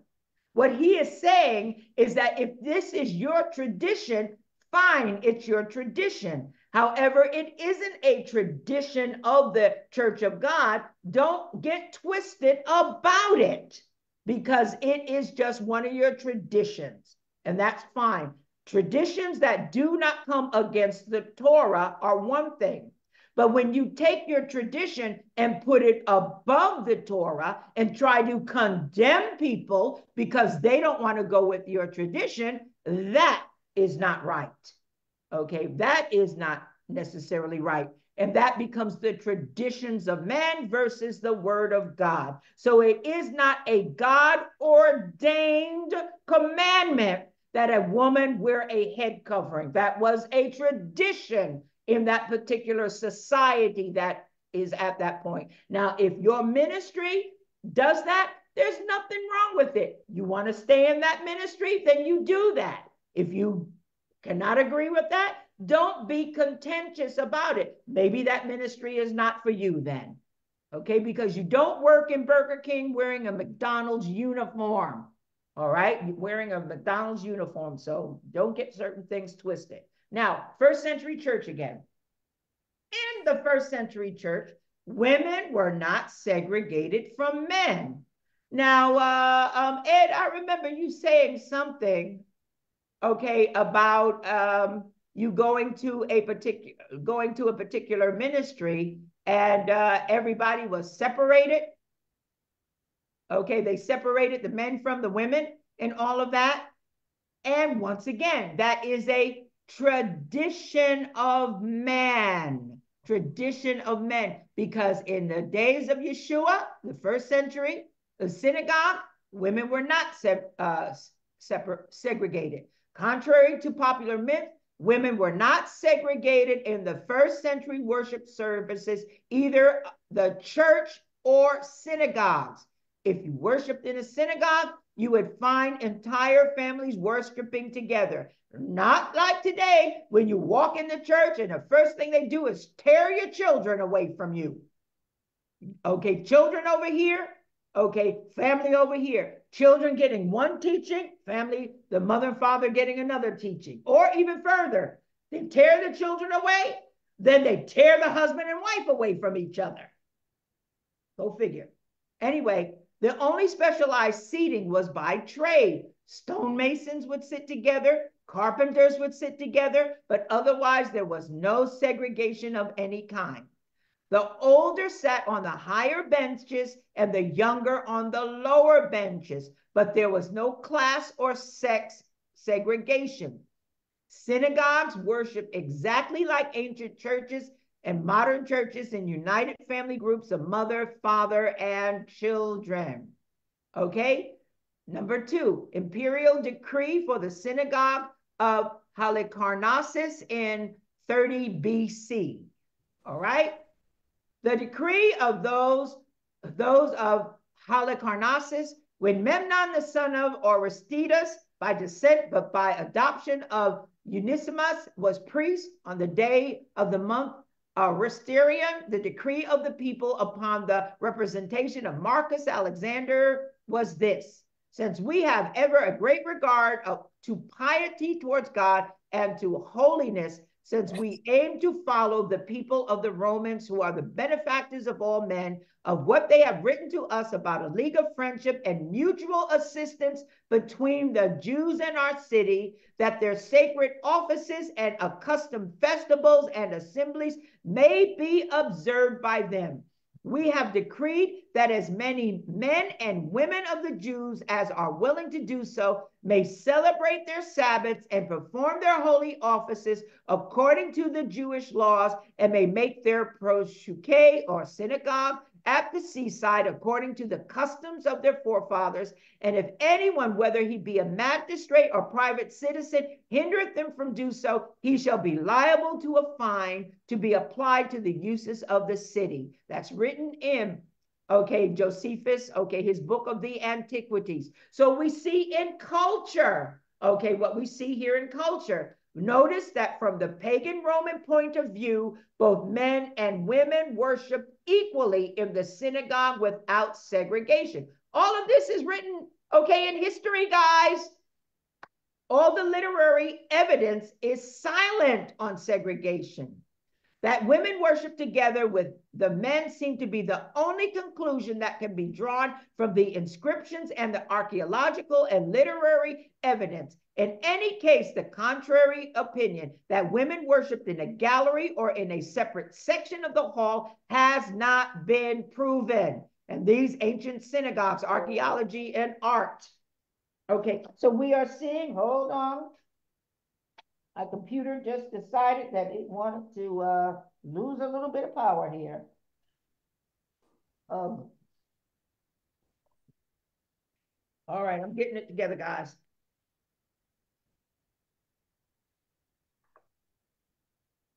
All right, there we go. All right, so we see once again, archaeological evidence, men and women worship together. In addition, any indications of a separation between men and women were also absent from early synagogues. None of the ones described or other potentially pre-70 buildings had a gallery that might be or high or held to be a woman's gallery. If there were to be a division between men and women, it would have had to be by means of a barrier in the middle of the benches. Yet the space itself, with all participants looking at each other from benches around the walls, was designed to highlight the communal, almost democratic character of the space. It is unlikely that the builders would have created a space that expressed the community's oneness and then have subdivided it in such a way as to call that sense of oneness into question. So we see that in another book. C, women in the synagogue. Women frequently attended the synagogue and were present during worship. Hello, do we remember the woman that was bent over? Okay, that went to the synagogue, okay, and was healed by Yeshua. Woman, thou art loosed. Okay, according to the rabbinic traditions and various literary sources from the 2nd century, their presence in the synagogue was acknowledged and accepted with no distinctions in seating for males and females. That's another archaeological evidence, okay? The Therapeutae were a Jewish monastic order in Egypt of self-denial and devotion to God that later Christians used as a pattern for Christian monastic orders. So here's where we get the priesthood, Catholic priesthood, the Therapeutae, okay? They did practice segregation, but this was exceptional. And it was also a monastic order and not a synagogue. So maybe some of the separation became evident with the Catholic Church, not the original synagogues. Philo describes them in 50 AD. Therefore, during 6 days, each of these individuals, retiring into solitude by himself, philosophizes by himself in one of the places called monasteries. Okay, monasteries. Never going outside the threshold of the outer court, and indeed never even looking out. But on the 7th day, they all come together as to meet in a sacred assembly. They sit down in order according to their ages, with all becoming gravity, keeping their hands inside their garments, having their right hand between their chests and their dress, and the left hand down by their side close to their flank. Then the eldest of them, who was the most profound learning in their doctrines, come forward and speaks with steadfast look and with steadfast voice, with great powers of reasoning, great prudence, not making an exhibition of his oratorical powers like the rhetoricians of old or sophists of the present day, but investigating with great pains and explaining with minute accuracy the precise meaning of the laws, which sits not indeed at the tips of their ears, but penetrates through their hearing unto the soul, remains there lastingly, and with all the rest listening in silence to the praises which he bestows upon the law, showing their assent only by nods of the head and eager looks of the eyes. And this holy place, Greek semenion, to which they all come together on the 7th day, is a twofold circuit, being separated partly into the apartment of men and partly into the chamber for the women. For women also, in accordance to the usual fashion there, form a part of the audience, having the same feelings of admiration as the men, and having adopted the same sect with equal deliberation and decision. And the wall which is between the houses rises from the ground 3 or 4 cubits upward, like a battlement, and the upper portion rises upwards toward the roof without any opening on first 2 accounts. First of all, in order that the modesty which is so becoming to the female sex may be preserved, and secondly, that the women may be easily able to comprehend what is being said, seated within earshot, since there is nothing which can possibly intercept the voice of him who is speaking. This is regarding to, once again, the Gentile churches, which now you can understand why Paul is talking about women being silent. Look at the way that after the church began to leave its Jewish traditions of the synagogue and start forming these various houses based upon what we see here, would be Paul coming in and bringing order. They were Gentiles, they were pagans who come into the faith, and brought certain things that were not the traditions of the original church. All right, now, this is Rabbi Joshua. The question was, what do women do by way of leadership in Messianic Judaism today? During the Second Temple period in ancient Israel, women were able to actively participate within the larger society, both socially and religiously. Women served as leaders of synagogues. Remember, we have Phoebe, who was given the letter to the Romans. We have Chloe, also had her own church house. They participated in ritual services, learned and taught Jewish laws. Now, not the priesthood. Remember, the priesthood is still the priesthood. Women under the church did not all of a sudden jump up in the temple. There's difference between synagogue and temple, guys. Remember that. The synagogue is not a temple, according to the temple that we learn, in the Torah. Now, learned and taught in Jewish law, were counted in a minyan, and from archaeological evidence do not seem to have been physically separated from men during prayer. There was active participation of women in all facets of Jewish life. According to Shmuel Safred, in the Second Temple period, women were religiously the equals of men. Well, that makes sense considering in the garden, Adam and Eve were equals. Ancient Jewish sources from the land of Israel and from the diaspora show that women frequented the synagogues and studied in the Bet Midrash, which is study hall. Women could be members of the quorum of 10 needed to say the 18 benedictions, and like Shemona Esrei, and like men, women were permitted to say amen in response to the priestly blessing. Archaeological evidence supports that women were not necessarily separated from the men in the synagogue. This is the result of no apparent evidence from any of the numerous synagogues that have been excavated that would seem to indicate men and women were required to sit separately. This scholarly assumption is supported by Safrey, who comments, rabbinic sources mentions various functions for synagogue balconies and upper rooms, but there is never a connection made between these structures and women. The first representation to a miklisa is connected to Abaye, 4th century CE. 400s, which is over 360 years. Okay, about 360 years after the death and ascension of Christ. So the church has been going on for 300 years by this time. In the Babylonian Talmud, Kiddushin 81a. In many opinions, it is unrelated to the synagogue. As a result of recent scholarly insight into this arena, any kind of inference of women's inferiority based on supposed separation during prayer is not supported by archaeological or textual evidence. Inscriptions discovered in ancient synagogues from the early centuries also testify to women having served in various leadership capacities throughout the Jewish world. These inscriptions include heads of synagogues, heads of synagogues, leaders, elders, and other parallels. These inscriptions in feminine conjugations bear witness to the very public roles of women, thus further proving that women were indeed active members within their spiritual communities. Okay?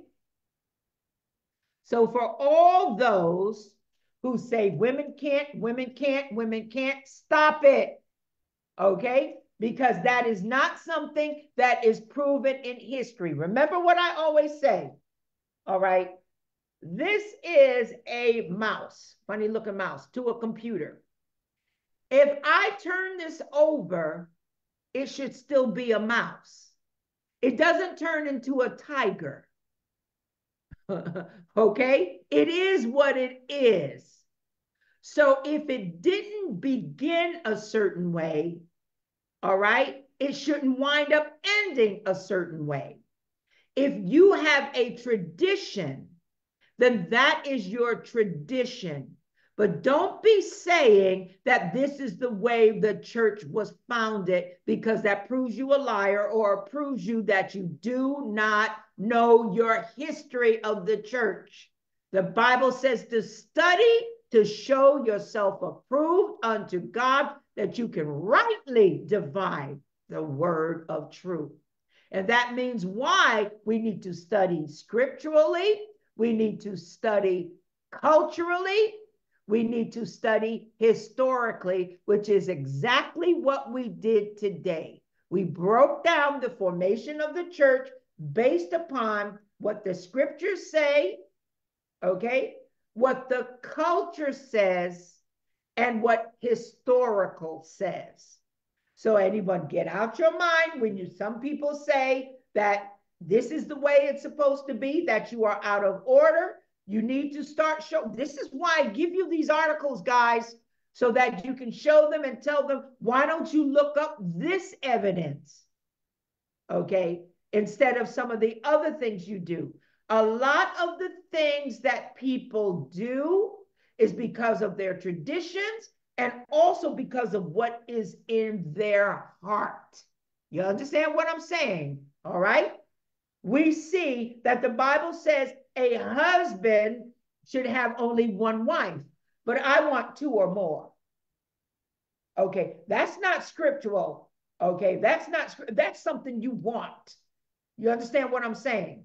Don't pick and choose, okay? The Bible is not a supermarket where you can choose what is on aisle A and what is on aisle C, but you don't have to take what's on aisle B. No, it doesn't work that way. And when you get into organizations that do that, there are times when you'll say, why did God send me here? The reason he sent you there is because you are a witness. God always will send a witness into some place when he is about to deal with that place in a certain way. So you need to understand, if you are feeling called into a place, let me say this to you, okay? You feel called into a place. Paul went into the synagogues on the Sabbath day where Moses was read. He took out Gentiles. He taught both Jews and Gentiles. But there came a point where his words and his teaching were rejected. Paul didn't go back there anymore. He went on to the Gentiles, which goes back to what we taught on Thursday evening about Isaiah chapter 6. How long are you going to teach this, Isaiah? Until the land is desolate? 90% of those on the land are going to be lost. But there will be a remnant that survives, okay, that. All right, that kind of destruction. Paul, you'll see in the book of Acts, says, I'm through with going to the Jews. I am now going to the Gentiles, which is the fulfillment of the book of Isaiah, where God says, I will be sent to a people that is not a people to bring them to me. You understand what I'm saying with that? So there is an appointed time and an appointment for you to go to a particular people, but based upon their response is how God will deal with them. Those that do the right thing, okay, he will bless. Those that don't, they won't. You will have a tendency to see when you go into an organization, it will fit exactly what we see here. There will be those that say, yes, yes, yes, let's do it. There will be those that rise up against it. You understand? Okay, now here's the rub. Those that said, yes, yes, yes in the Bible did what?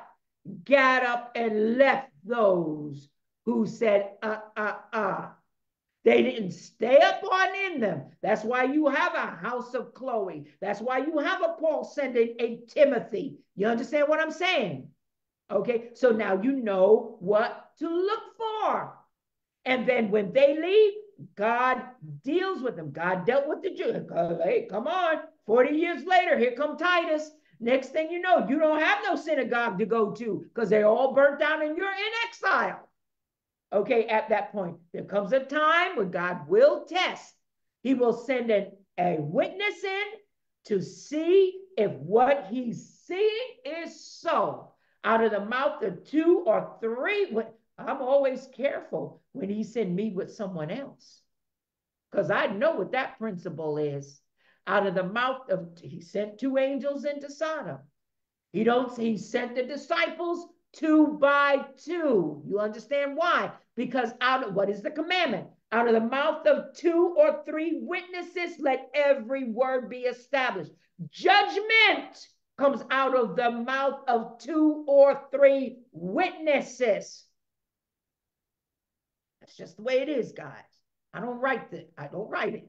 We just read it the way it is. So just beware and be aware. There comes an appointed time for your assignment.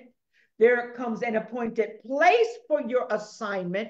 There comes an appointed time for you to do that assignment. And then based upon the response is whether you continue or whether you kick. What did Paul do? I'm kicking the dust off of my feet and I am out of here to go to those who are hungering and thirsting for the truth. That's just the way you do it, guys. You understand what I'm saying? When you follow that pattern, you will be very effective. You will be very effective. On Thursday, we talked about God got to the point where he told the prophet, look, don't even pray for them. I'm not going to hear you. Tell them if they pray, I'm not going to hear them. You understand what I'm saying? There comes a time of a point of no return. Okay. So when God sends you and you feel that unction to go into a place, understand something. God's getting ready to deal with that place and those people in a certain way. All right. That's why it's important for you to understand how everything was set up to begin with, because you will be sent places where they will reject you because of your gender. They will not hear you because of your gender. They may not hear you because of your color. Okay. But if God sent you there, he's about to deal with them based upon the very things that we just discussed, which are contrary to what the word says. You understand? God called Adam and Eve. All right? He called Adam and Eve as ministers together. Why is there so much sexual immorality in the church? We're so worried about the sexual immorality in the world. We are so against two males in the world. Well, God called to minister Adam and Eve, not just Adam and Steve in the ministry. Come on, too many same-sex, alliances in the ministry on earth as it is in heaven. It is simply a reflection, and then you're all surprised when you see the sexual immorality between those in the pulpit. Stop it. Where in the world are the prophets? That's what I want to know. Where in the world are the prophets to come and set things straight? Okay, Prophet Ed.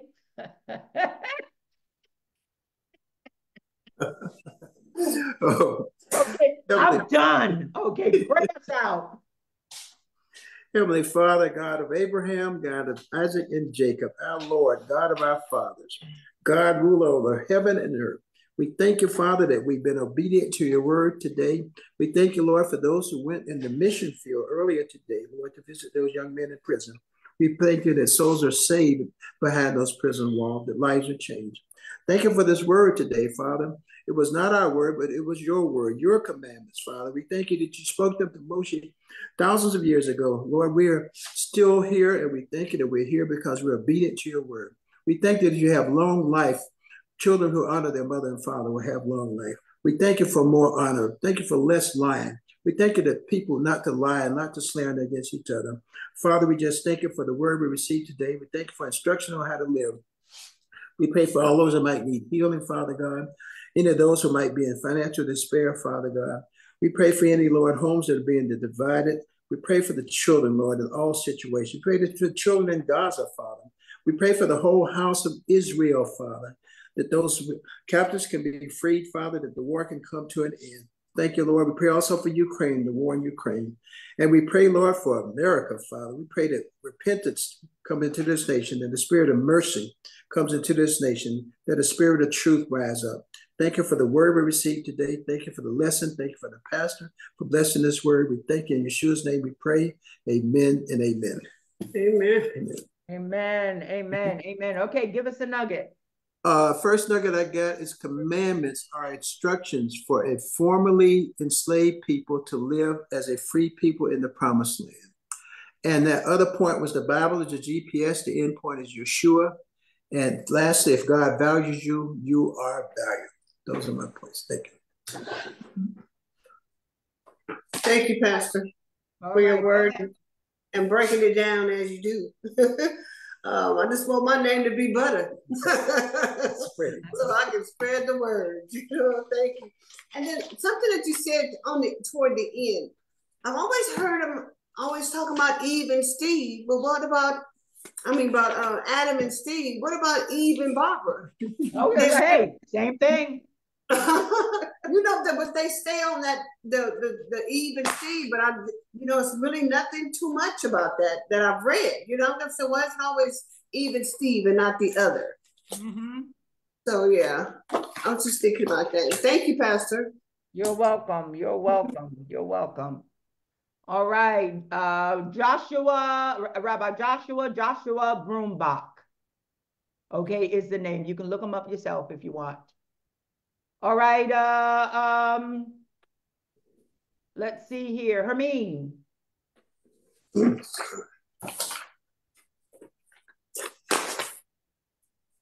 Wow, I was writing writing away like crazy. There was a lot in there, but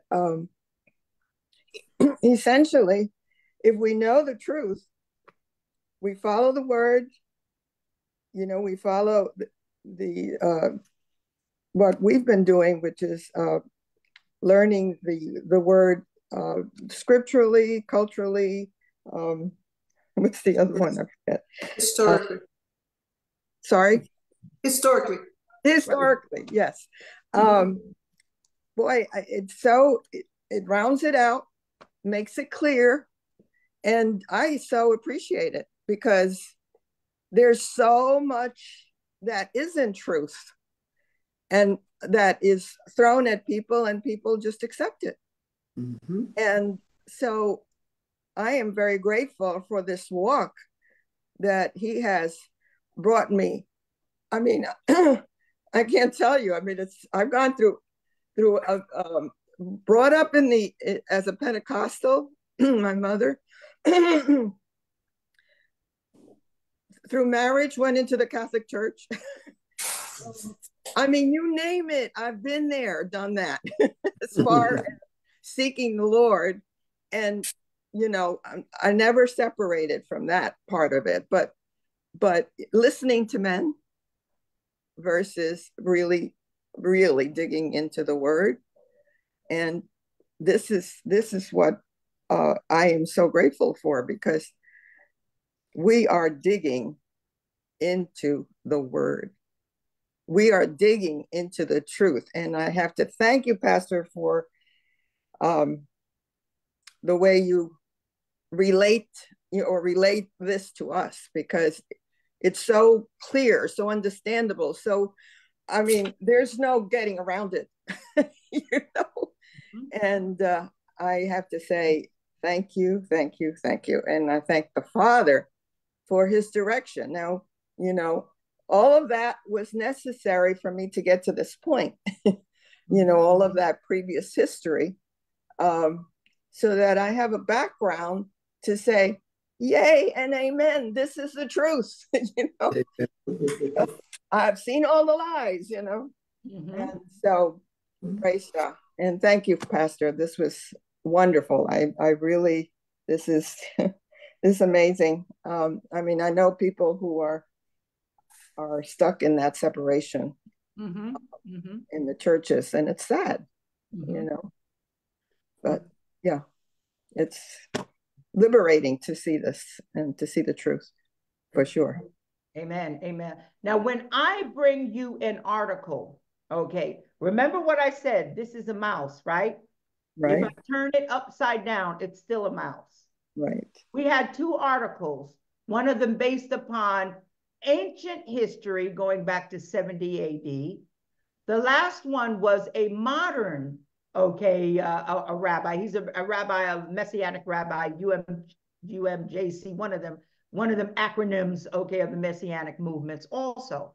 Because once again, if this is a mouse, then what you should be saying is the same thing they were saying years ago. You understand what I'm saying?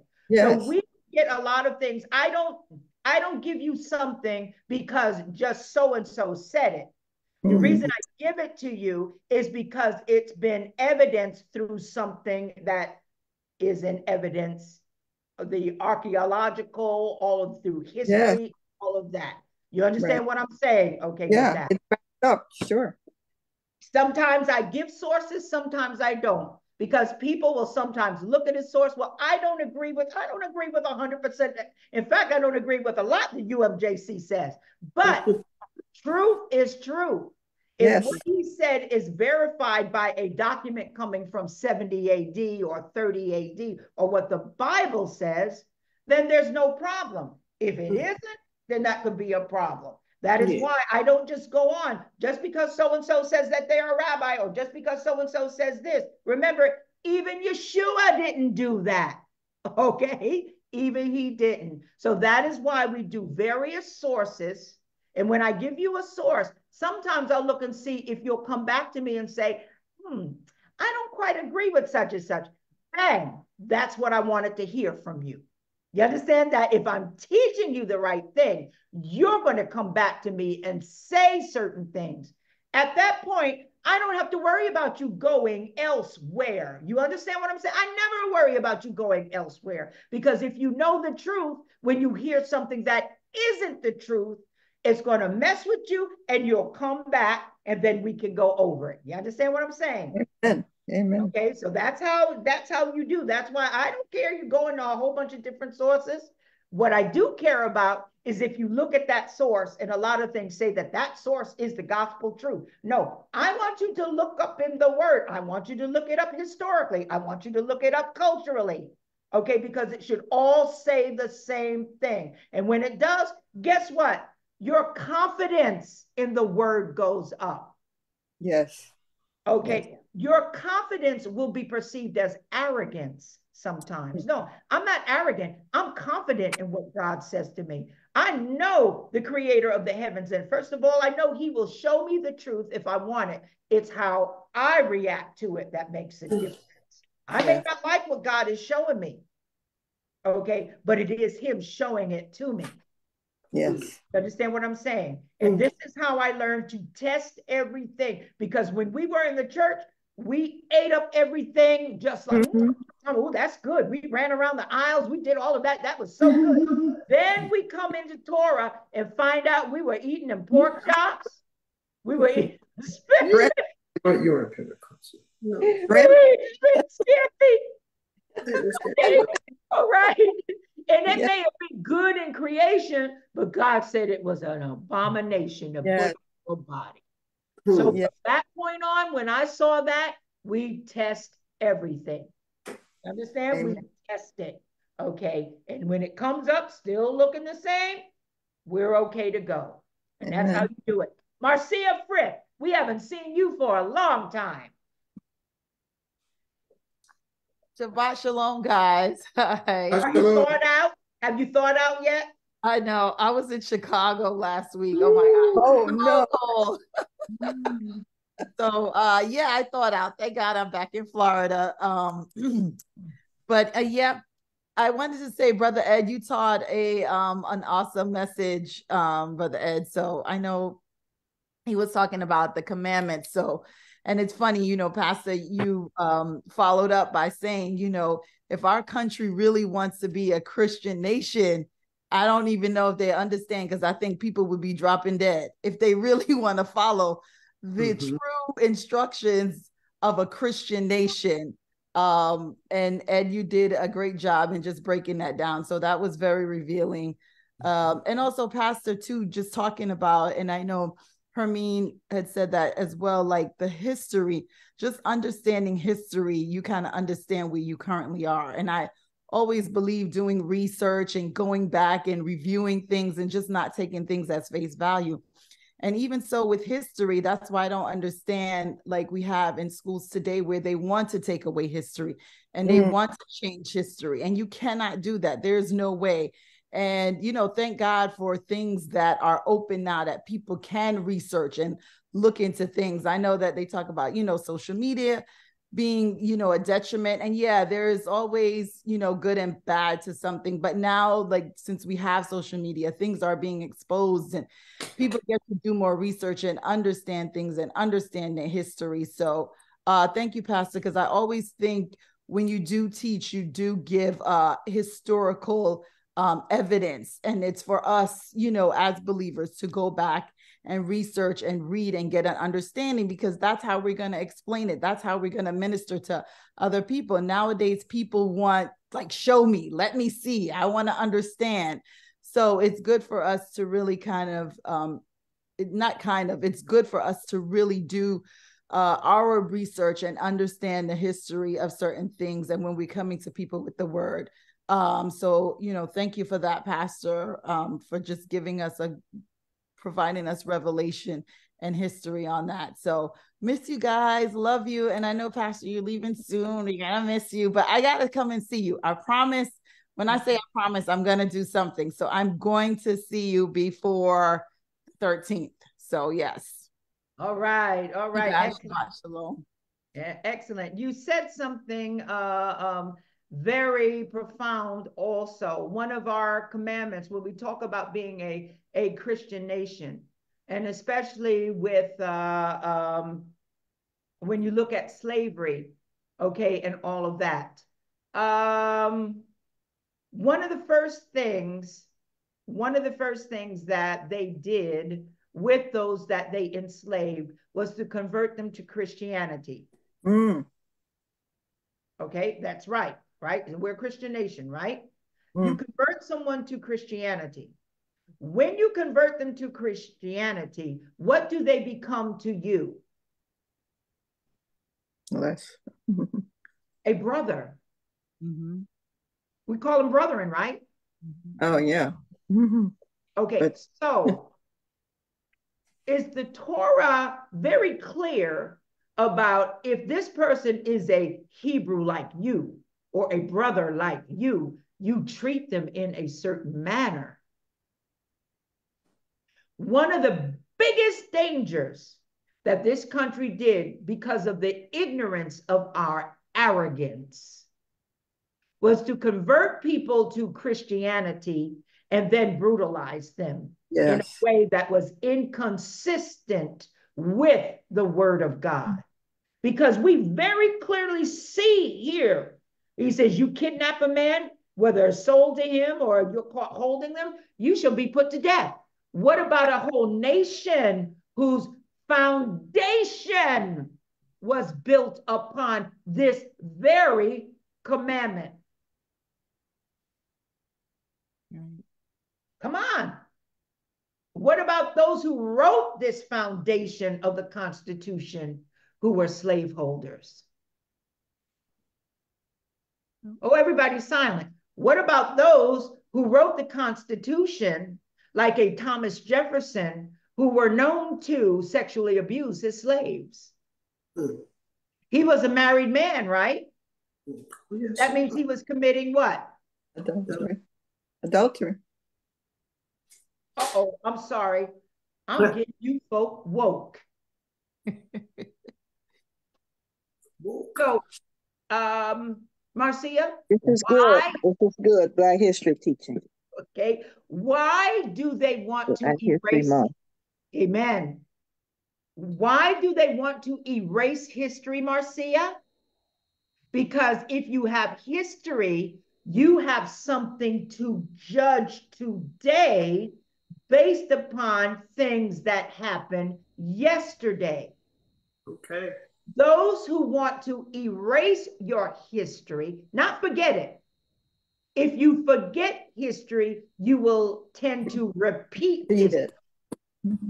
People who want to erase your history want to erase it because they intend on repeating it.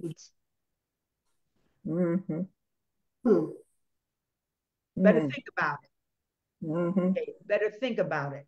Think about things that are going on. Certain laws today are not about what they're telling you. It's all about rights. I'm taking away your, let's go backwards. If we look at history, let's go backwards when rights were not given to Blacks or women. Come on. A weird world of prophets. I need to find out where all of these prophets in these churches are.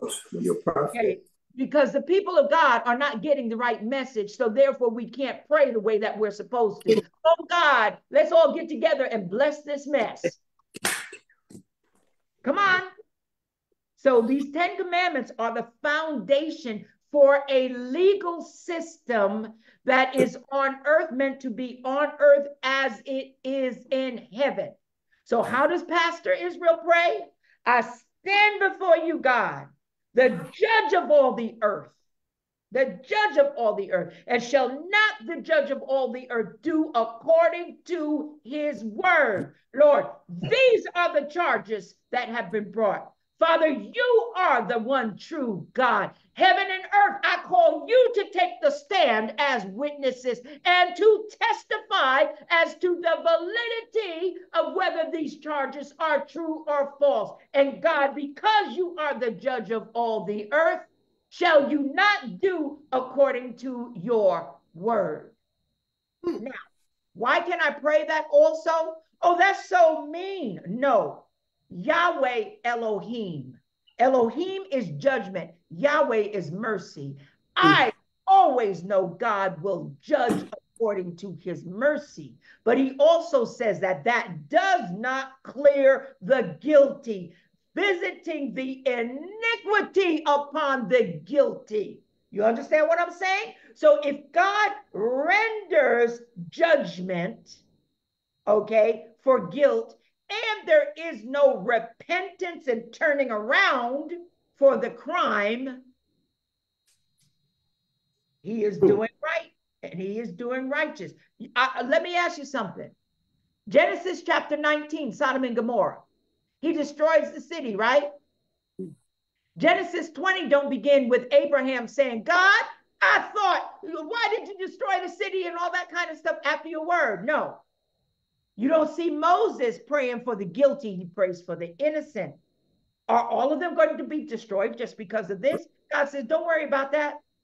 Okay? No, I will not destroy them all. But those who did the deed will be, okay, judged. And when you are righteous judgment, when you pray for righteous judgment, he will protect the innocent and only the guilty according to his word. You lie about someone else, the penalty for that lie is going to come on you. You commit this, the penalty of that is going to come on you. Stop trying to put people above the word of God and allow God to render his justice and judgment so that this country can be blessed. I got something for you Thursday that might blow your mind of thought. I don't want to offend anybody right now, okay, but something that he showed me today about it, about certain policies and everything. So as a matter of fact, I'll probably wait until we get off of Facebook because I don't want to be put in jail. But anyway, I want Hebrew Institute to be put in Facebook jail. So we'll address this another time. Anyway, back to nuggets again. All right. Let's do Sherry next nugget. Okay, lawyer Marcia. Okay, did I cover that? Okay, lawyer Marcia. Yes, you did a great disclaimer, Pastor. Very good. Go ahead, Sherry. Shabbat shalom, everyone. Shalom. So, Hermine's reading where she did Romans 2:25. I think she started in 25. Yeah. That was interesting because it talked about like if you broke the Torah, you like reverse circumcision. So I have to look at that more. I have to go back and look at that. And I never heard of that before. The reading that I did, 1 Timothy 3:11, where you said that women was substituted for wives, and it makes so much sense because they're talking about husbands, and you're going to now reverse it and then talk about wives, next to it, and then they just put women, like all women, it didn't it makes so much sense. Thank you for your research and teaching us about that. I think that there was no early separation in the early synagogues and stuff. That came later. That is I think they probably didn't want to deal with children. I think the women take care of the children, and then they just wanted to separate like women and children, then men. So I don't know. Thank you for your research. Thank you for the word, and Shabbat Shalom. All right. To explain that scripture to you about the circumcision and uncircumcision. Circumcision is a sign of a covenant. So when you see circumcision, those who are in covenant, when you break the Torah, you are breaking the covenant. So it is as if uncircumcision. Uncircumcision is outside of covenant. When you sin, you are acting outside of covenant. So it's just the way that Paul uses to describe being in sin. Circumcision, those who are in covenant, whether it is circumcision of the flesh, circumcision of the heart. When you sin, you are acting outside of the covenant like one who is uncircumcised. So when you sin, your circumcision becomes uncircumcision. Then when you repent, boy, that's like restoring to the covenant again. That's all that is an analogy about. Oh, thank you. Thank you. Thank you. All right. Did you have a question on that too? Did you wonder about that too, Connie? Yes. Thank you for breaking that down. Okay. That's why I say you break things down so plainly. It's like it's amazing. I'll be like, who is she? You know. All right. Oh God, I tell you that. All right, Detroit. Wow, just getting ready to walk away, get my rubber thumb. I have these pages to turn, so it's easier for me that way. But this is just awesome through the roof. And I've been listening for years, and the Most High just keep taking you higher and deeper. Now, how can you do both? But the nugget that I was going to bring up is that you said when you ask people, are you a believer? And they say yes. We need to follow up with the question, who do you believe in? Because often people believe in a different God than we do. We believe in the God of creation of heaven and earth, but people have made gods out of other things. So it's important to understand that.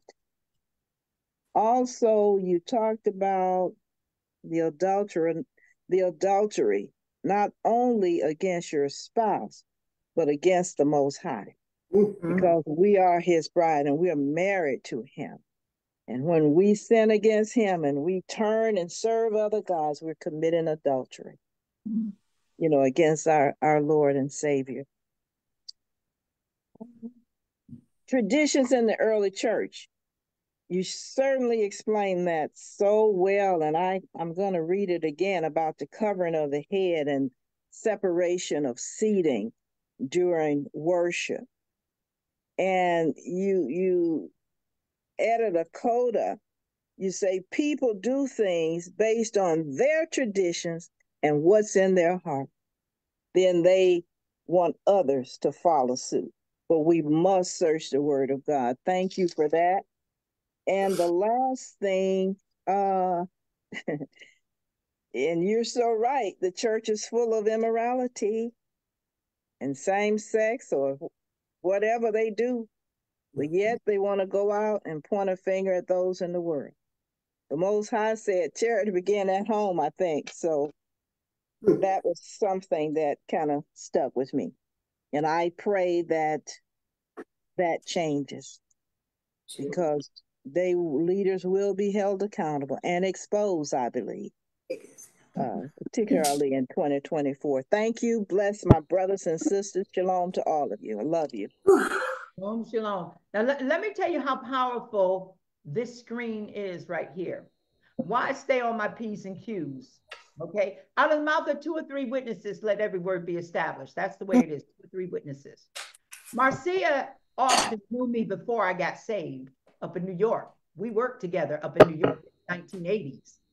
Okay. So before I even thought about getting saved, okay, she and Pam is the reason why I can't run for president.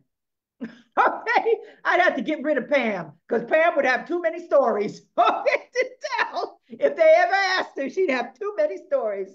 Marcia was the quiet one. She and Pam were, best friends, but Pam, oh my God, Can't do that. Her and Teresa can never be president, okay? But she is a witness. You understand what I'm saying? They are witnesses before. Cindy and Marcia are witnesses of the United Pentecostal Church when it first got saved. So they know how this journey kind of started because they knew me before Torah. When I first got saved, before Torah. Renee, okay, Renee and actually Aquila, when we first started coming into Torah, but Renee from like the early 2000s, it was 2000 that I met, okay, Brother Harris, and brought the Torah, okay, to you guys. So when we first started, I first started teaching the Torah, Renee was one of the first ones, okay, with that. And then then Aquila in Detroit, okay, came along also when we first got involved with a certain person, and I started going to Detroit teaching. So I'm looking here and saying the sweat popping off of my brow because I got God put all of these witnesses. Okay, these witnesses, you better get it straight. Okay, you better get it right. Why? Because you will know based upon certain things, whether it is truth or error. Okay, whether it is truth or error. You know how far we have gone, guys. I want you to, oh God, I feel like getting up and dancing right now. I really feel like getting up and dancing. Okay, how far God has brought all of us. Hallelujah. How far he has brought all of us. You know, and I think I say, Marcia, it just makes me want to cry, you know, because I know where God brought me from. You know, I know where he brought me from. They know where God brought me from, to the things that I used to do and everything. They know the grace and mercy of God and how God can change them. Don't tell me what God can't do. Don't tell me how God can't change your life. Hallelujah. Because I know that God, if he has a plan for your life, he will change you. He will give you a new name. He'll give you a new spirit. I know he can, because I know what he did in my life. I know what he did in my life, Lord. And that's not to say sometimes the old man does come out. Sometimes the old man will remind me, but then I look on the screen. Hallelujah. I look on the screen and all I see is grace and mercy in your faces. That's all I can see is grace and mercy, because we've been through it, guys. We have been through something and we still standing. We are still, each of us got a testimony. We are still standing. Hallelujah. We stand as a witness for each other. Okay, how God has brought us through. How God, I'm talking to you on Facebook, on YouTube, wherever you are listening right now. God can bring you through, because we got stories here of the hell that God reached down and brought us through. Okay, that brought us through. Hallelujah.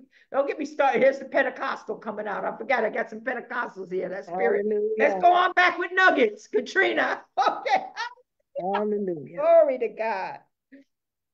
Praise the Messiah. Hallelujah. He has brought us through. Hallelujah. All of us, like you said, all of us have a story that the Father has, you know, he reached down and said, I'm going to change you. Hallelujah. I'm going to fix you. I'm going to do this with you, because you got to do something for me. Hallelujah. Oh, glory. Yes. The Father, he's awesome. He was, and I used to say, Father, me, and be like, yeah. No, I'm not perfect. I don't do nothing perfect. You're the only one that's perfect. Example, yesterday I was doing something and I said, the Father, it don't look right. He says, I'm the only one that's perfect. I said, that's what I'm gonna say. Hallelujah. If anybody see this, I said, I'm not perfect. The Father is perfect. Hallelujah. And going back to Matthew, honor your mother and father. I was told by my sis, you honor my mother was example. My mother, she honored her mother and father. She did the best she could 100% with us. And she was right there with us. And my father, he passed when I was younger. But my father, he tried to be there. But the mother was always the rock. She was always the rock. And I was just telling my aunt, I said, because she was telling me about how this mother did this and that. I said, you know what? They always say it's mother's baby, but father's maybe. Because sometimes the father would be there to take care of the child, and sometimes he wouldn't. So that's what she was like, oh, yes, that's right. Because I was giving her an example of what the father was telling me, and she was speaking to me. But honoring your mother and father, and when you said, when you honor your mother and father, you're honoring the Father. You're honoring Yahweh. Hallelujah. I have did my best to the most utmost since now to honor my mother and father and do as much as I could. But I mean, it's just awesome. And you are just awesome. I just thank the Father for you, for all the knowledge he give you for us to learn. It's so much. I had to go back through this and listen to it because it was just so awesome. Here I think I'm looking at this, I'm like, whoop, and then another something else. And I'm like, oh, whoop. I was like, okay, hold up. So I'm gonna go back, and I'm like I said, I'm chewing on it now, right now. As sis say, I'm chewing on it now. But the Father, he is awesome. He have, like you said, he have brought us through a lot, but we're still here. Hallelujah. Hallelujah. I was telling sis, I said I worked last night. I had a long, long, long night. But the Father was there. I made it through his grace and mercy. Hallelujah. It was nobody but him. He's good all the time. I take nothing from him. All I can do is say, I praise you all the time. Mm-hmm. The good, the bad. You got to praise him. You got to stay in this race. It's not easy, but you got to stay in this race. Mm-hmm. Hallelujah. I thank you. I love you. You all. And y'all be blessed. Amen, amen, amen. Detroit. Again? Yeah, again. Okay, then. Detroit. Let's see here. Well, I talked about the immorality in the church before they, go out to the community.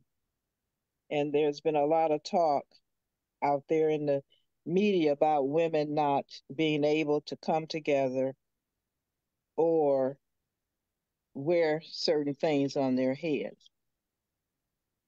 The other thing about men having more than one wife, I have a person close to me that he insists that he can do that. And he's still confused today. You talk about it, not just on that topic, but on other topics. Mm-hmm.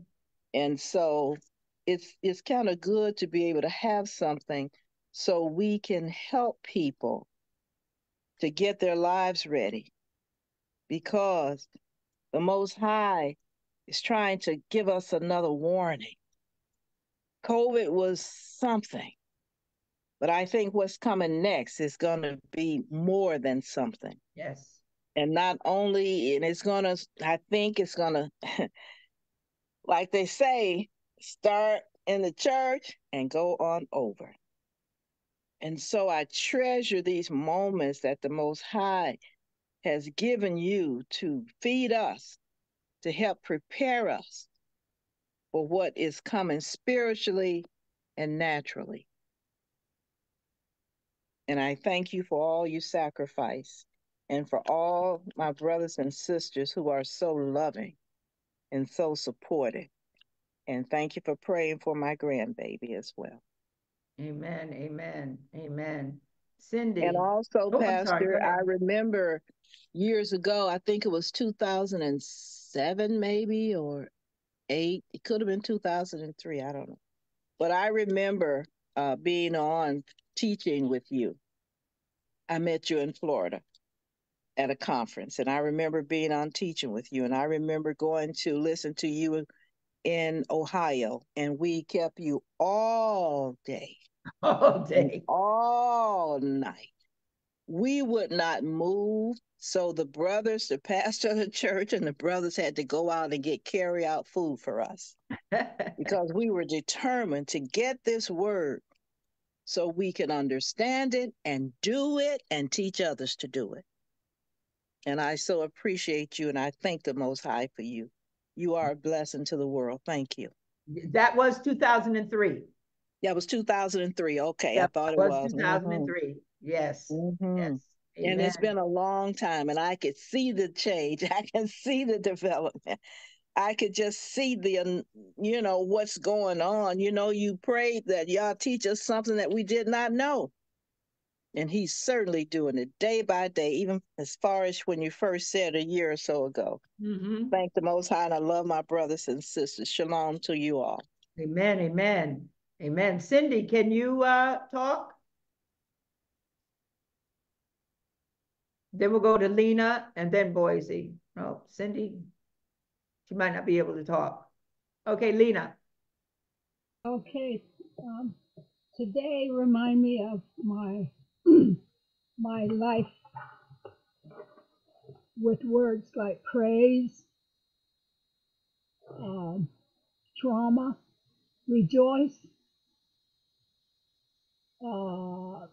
love, honor, service, things like that. Praise, because I didn't know the Lord, and He's my creator, so I praise Him for that. That I was birthed and I'm here right now. I'm not just an entity somewhere in space or whatever. So I'm now a human being. Trauma gave me the meaning of forgiveness. And that's what God wants us to do also, to forgive somebody, which gives us joy. And that's why we rejoice, gladness, and to heal. To heal means you put away the trauma that you experience. This is to me, is to go on with your life. You're healing. And it's all because of the Lord, my creator.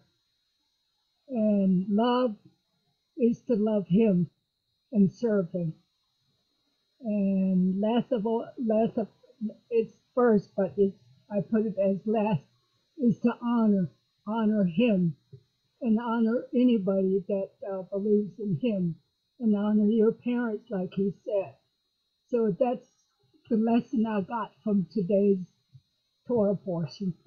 Thank you for you and Ed. Hallelujah. You know, when the word says, when mother and father forsake you, Yahweh will lift you up. Do you know there are more descriptions of Yahweh as a mother than a father? Yeah. He bears us on eagle's wings. He covers us. Yeah.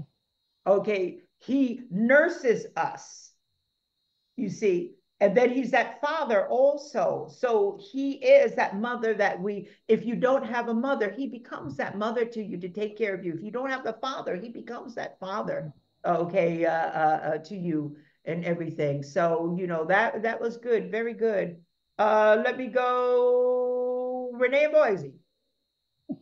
Well, Shabbat Shalom, everybody. Pastor, a powerful message.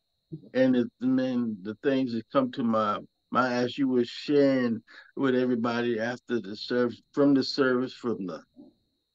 things about what we did not know, that they actually twisted and made us misunderstand the role of women and men in ministry, and powerful. But the thing that's so powerful is when you're saying, look where I was, look what I was, yet he still reached down to pick me up, bring me to himself. And the thing that came to my spirit is just look at the people. I think about Isaiah. He was amongst his people. And when he saw the glory of the Most High, man, he wept. He was horrified at his own unrighteousness.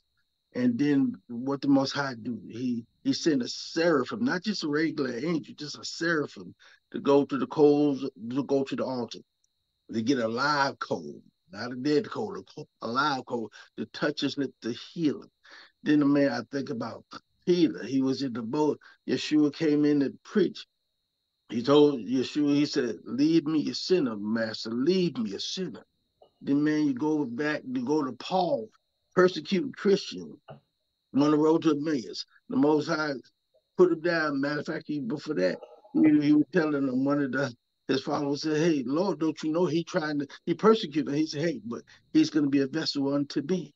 And then on the way to Emmaus, guess what? He found the true and living Yeshua, the living God, in the midst of doing his wrong. Now look at these people. And then let's go to our king, Nebuchadnezzar. He said, I am, this is mine. The Most High put him to shame, made his mind turn into animal. Among that, then he woke up and said, hey, I know the glory of the Most High. He is king, he is God. And it's so powerful. But where we was, look what we don't deserve none of this, but his grace and mercy. And I love what Yeshua said, if you love me, obey my command, and my sheep will hear my voice.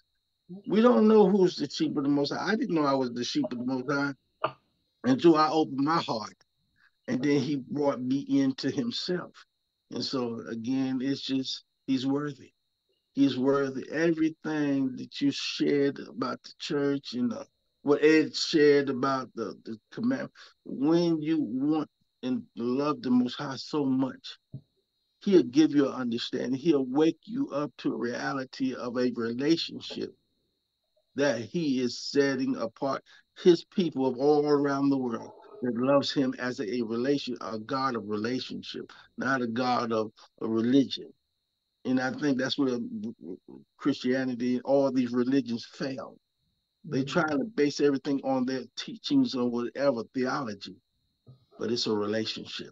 When you have that relationship, he will bring everything into your remembrance through the Ruach Kadesh, the Holy Spirit. Thank you. Thank you so much. Amen. Thank you.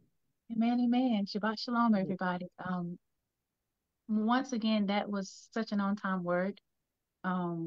With women in the ministry and the things that you're going to run into, things you're going to see. As you were teaching, pastors, I cannot lie, for a brief second, I could see my grandmother, and in the sense of the teachings and the things that you were saying, and even some of the mannerisms, and it really touched my heart, because I remember so many things, and that there was the times where the men felt like that the women couldn't speak or teach or preach, and they were humble and they would do the things that the Father would give them to do. But the Most High would always justify it. And at the end, it changed. And it's just preparing my heart for things that are coming. And I heard that word, it hit on so many levels, with some upcoming things that are coming up. And I'm so grateful for the word. That word is true. He kept telling me, I'm the way, the truth, and the light. The way, the truth, and the light. And when I first heard it, Pastor, when you were teaching, I heard him say, direct, I'm the way, I'm the truth, I'm the emet, and the life, I'm the Kayin. I'm all of it. I'm all of it, all that you would have me to be. And then the example you just gave just a moment ago when you said, there are more examples in the scripture with the Most High being a mother to us than a father. And then I heard in my spirit, that's why male and female created I, them, from the beginning. Male and female, the one, the atom, the oneness, because I'm one, all the way through. So thank you so very much. My parents said hello, they love you. And DJ and Kayla as well. That's why I was getting up and back there in the Virgin Islands. Oh, wow. Yeah, they want a trip. But something happened. So that's why I had to leave and make sure, but they're okay. Okay. But again, we love you very, very much. And thank you for that word. Again, my parents love you very much. So I'm hoping and praying. I know we're coming down that way soon, but the time is going to come. You're going to come this way, or else we'll have to come get you. Isaiah told me to ask you, send me exactly where you're staying so he can check it out for you. Oh, okay. We'll do. We'll do. Okay. Yeah. Marcia Austin. And Lena, thank you for the cookies. The cookie jar is full. And I'm taking some to Sierra Leone with me. I packed up some so that I can have them on the plane. Oh, good. Okay, too. So I'm gonna take some. Please don't forget about the presentation. I got an update when you get a chance offline. Oh, okay. Okay. Yeah. All right. Marcia Austin. Shabbat shalom. Shabbat shalom. I was hoping you wouldn't call my name. I'd be in the background just listening. I'm like Sister Nugget. I don't like to give nuggets. I'm shy. Well, thank you, Pastor Israel. Thank you so much.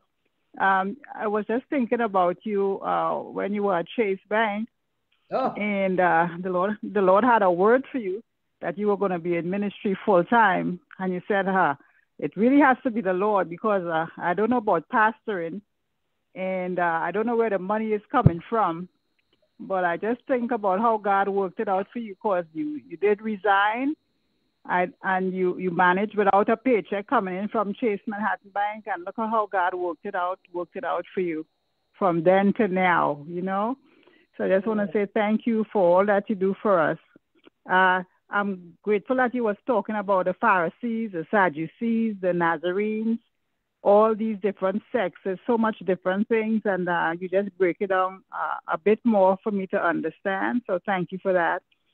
And you also mentioned assignment. So, you know, God would have us in a place and he would have witnesses there. You are as a witness.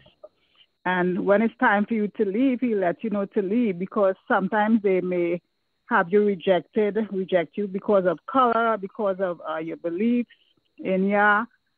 So I have someone who's dealing with that, and we talk about it a lot. So you even confirm a bit more about that. And I also thought about Hermine, how she said she's been through so many different religions.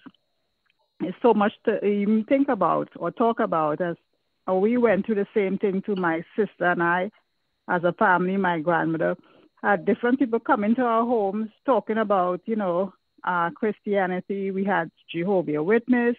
We had, we were Catholics as growing up in the Catholic church and went to school as Catholic school. So we grew up with that too. And all the different religions. And I remember telling my grandmother, I said, this is confusing, but I was about 12 years old. I remember that. I said, this is confusing.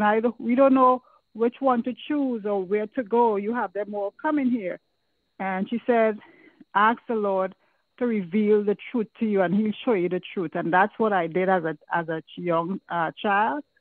And here I am today, and I tell my son, I said, I always remember praying that prayer, and I said, look what God has done now. After all of these different religions, I ended up where I should be, hearing the truth and learning the truth. So thank you so much, Pastor Israel. Amen, amen. Here is an instruction for you, Marcia. You need to take a day off. Yeah. Okay, to get some rest. Okay. God does have something for you, a word for you, but he can't give it to you. Your mind is too active.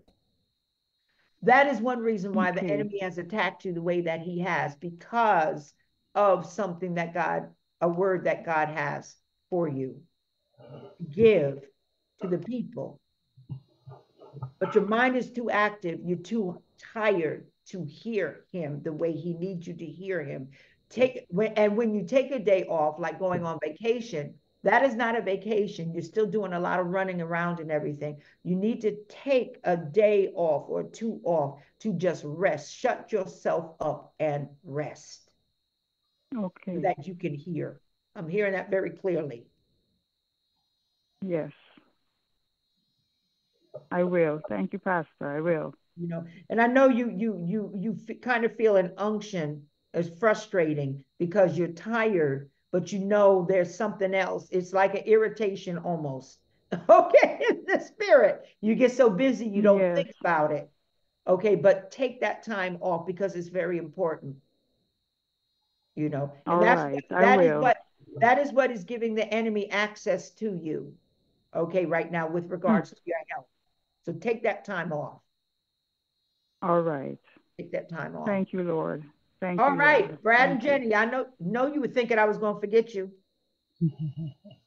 That's okay. You didn't have to. But I was kind of thinking about the roles of the women, and it was just kind of interesting to, to see the research and stuff that you could research this and see that there's no evidence that supports this, and it's just like kind of how every other thing is like whoever starts this idea, and then you have all these like you know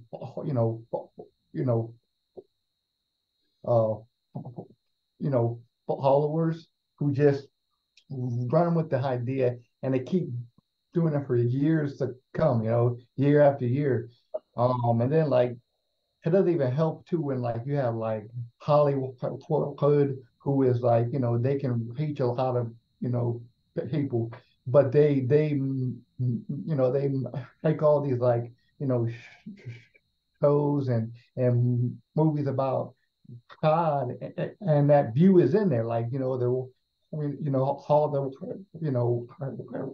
women are at home, cleaning, handling the household, and then the guys are the one who are out and like, stuff at the, synagogue. So even like Hollywood, like enforces all these wrong ideas. And if you don't like read the Bible, then you assume they're right, like like if you don't do your research, you assume that they're right. So it's just interesting. Mm-hmm. Mm-hmm.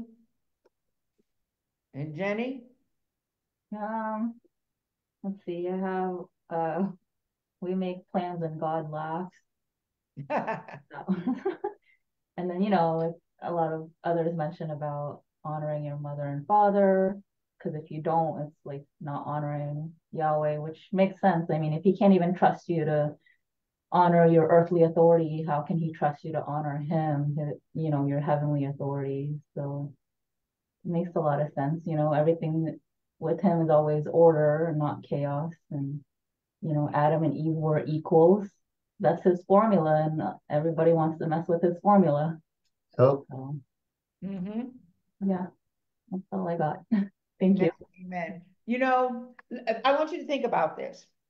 When you get married, you stood before someone, okay, and you stood before someone to take a vow, right? And that vow, you made that vow to God, am I right? Mm-hmm. So let me ask you something. If someone stands before God and takes a vow and they do not honor a vow they made to God, why do you think they're going to honor a promise that they make to you? Mm-hmm. No. Think about it. Think about it. And that's something that is just something to think about. If you can't keep, either you don't fear God or you don't believe in God.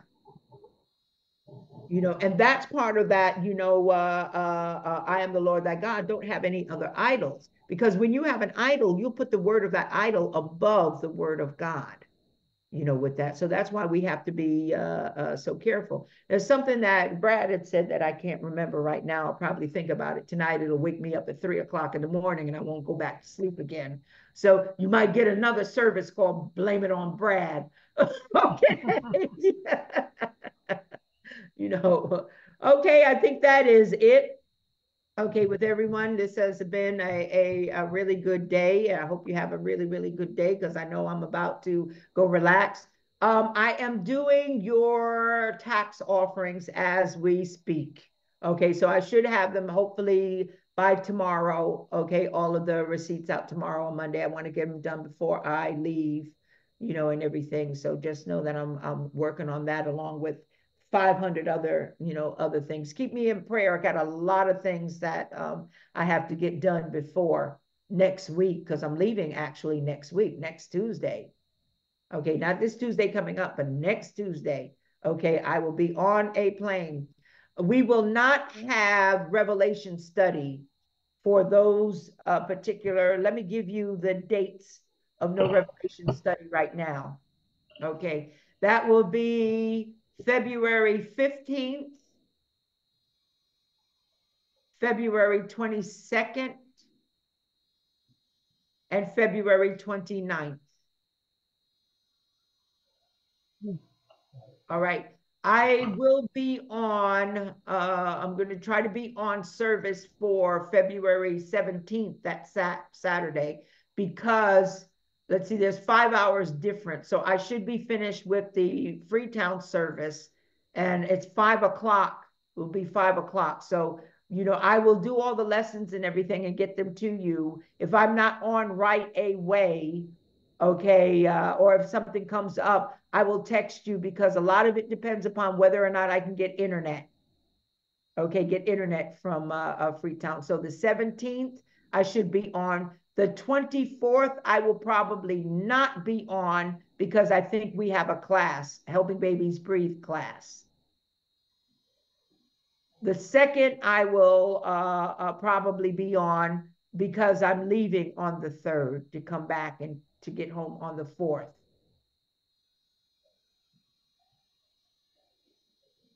Okay, so those are the dates that, you know, we will either have no service or an abbreviated, you know, an abbreviated service for that. And I appreciate all of you, you know, stepping up and everything, especially on the 24th. On the 24th, I may give some extra readings or whatever, depending upon how it goes with that. We start our outreach on the 19th, actually the 18th, because we'll be packing up. I don't know, I think I sent you guys pictures that are on Hebrew Institute. Hopefully there, I think I sent them to Brad to put on Hebrew Institute. But we have 15 pallets of pharmaceuticals from Direct Relief, and several other suitcases and stuff of also medications that are going over. The pallets from Direct Relief, that was $5.75 million worth of pharmaceuticals, okay, that we are sending over. So keep all of that in prayer. You guys that went over before, imagine having to pack all of that, because guess what? That's what we have to do. Okay, we're going to be doing that on that Sunday before. We're going to be packing some of that stuff, or unpacking it and putting it in packages, because we anticipate, you know, seeing maybe about 2,000, 3,000 people. So we have to have a pharmacy ready, which is why I wish all of you were going back with me again. Okay, because we need help. Okay, we definitely need help. Okay, with that again. So get ready for maybe next year. Okay, maybe next year, sometime next year, you know, for the, if we go on an outreach. Next year, either go on an outreach or going for one of the feast days. Okay, one of the feast days. I'm going to try to pack in my bag some real matzah, okay, for them for Passover, so that they will have real matzah, okay, for Passover and everything. So I already, and tell Rich, his suitcase came right on time. I packed up about 480 hats, okay, in that suitcase. Was able to get that. He heard you. Oh, okay, and then had to sit on it to close it. I'm laying on the suitcase trying to zip it up. Please don't bust, okay, these zippers and everything. But it weighed less than 50 pounds. It weighed less than 40 pounds, actually, all 500 of those hats. So I have 2 other suitcases that I have to pack. You know, I'll be taking about 3 suitcases. So I'm going to be paying mega bucks, okay, for these suitcases. Thank goodness 2 of them are free. So that 3rd one, I'm going to try to pack everything just within my clothes and everything within 2 suitcases, you know, so that I don't have to pay too much extra, you know, for that. But we do have the hats that are all passed up. Those are the hats that were crocheted by Sister Linda, you know, from Calvary. Okay, Sister Linda, she did 500 hats this time. She did about 500 or 600 hats before. So she has crocheted probably close to about 1,200 hats for the kids in Sierra Leone. Okay, so keep her in prayer. She just loves to do that, you know, and she also did the outfits and everything. I have some outfits to take over for the kids that she sewed. She also donated a sewing machine, which I'm going to try to find. I got about 5 or 6 boxes in here that need to be packed up in barrels. As soon as I find someone who will ship for me, they will be getting a suitcase. One of the things I'm going to be doing, I'm going to be meeting with the older children. Okay, with the older children. Okay, I purchased I think it is a Fire tablet, okay, for them so that they will have, a tablet there at their home that they have. I want to thank Boise and Renee for, I'm giving the older children a certain amount, okay, of money. They've never had anything that says, hey, this is for you. Okay, right here. Some of those kids now, they're between 18 and maybe 22 years old, but we're still keeping them because I'm not turning none of those kids out into the street until we know that they are stable. Some of them, the older kids, the only home that they've had since they were about 6 or 7 years old was that home. I can't turn them out into the streets, not knowing what's going to happen to them. You understand what I'm saying? Okay, so, we have 39. We started with 25, guys. We started with 25 kids back in 2020. We're now up to 39. Up to 39 kids. So we are sending more.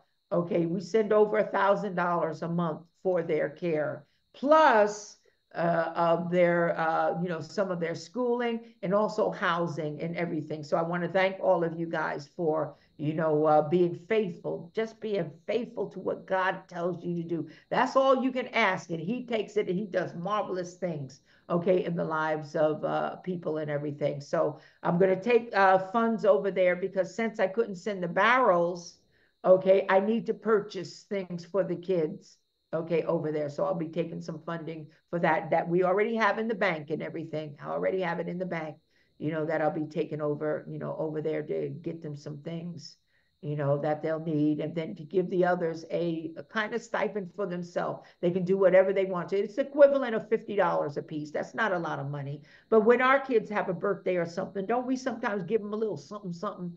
Oh, here's a little something, something, put in your hand. You know how grandma used to put that in your hand? Here, baby, this is for you. Don't tell your mother. Okay.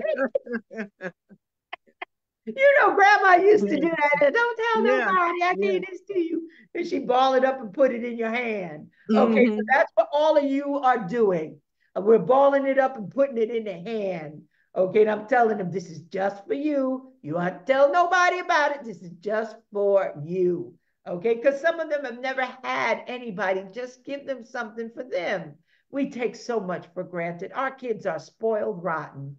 Okay, but that's what I want to do. I want to show them that kind of love. What they do, if they want to go buy a pair of sneakers, go ahead and buy a pair of sneakers. If you want to start a business, start a business. Whatever you want to do with this is for you to do something with it, to show the love that you are loved, you are special. And there are people that care, okay, that care about you. So I'll go over there. I'm going to talk to them, see about career pathing, how I can get some people, involved with them. This sewing machine we're sending over, we have a couple of them that are going to tailoring school. So they will have their own. So I want them to have their own sewing machine. That if they want to start their own tailoring business, they will have a sewing machine to do that.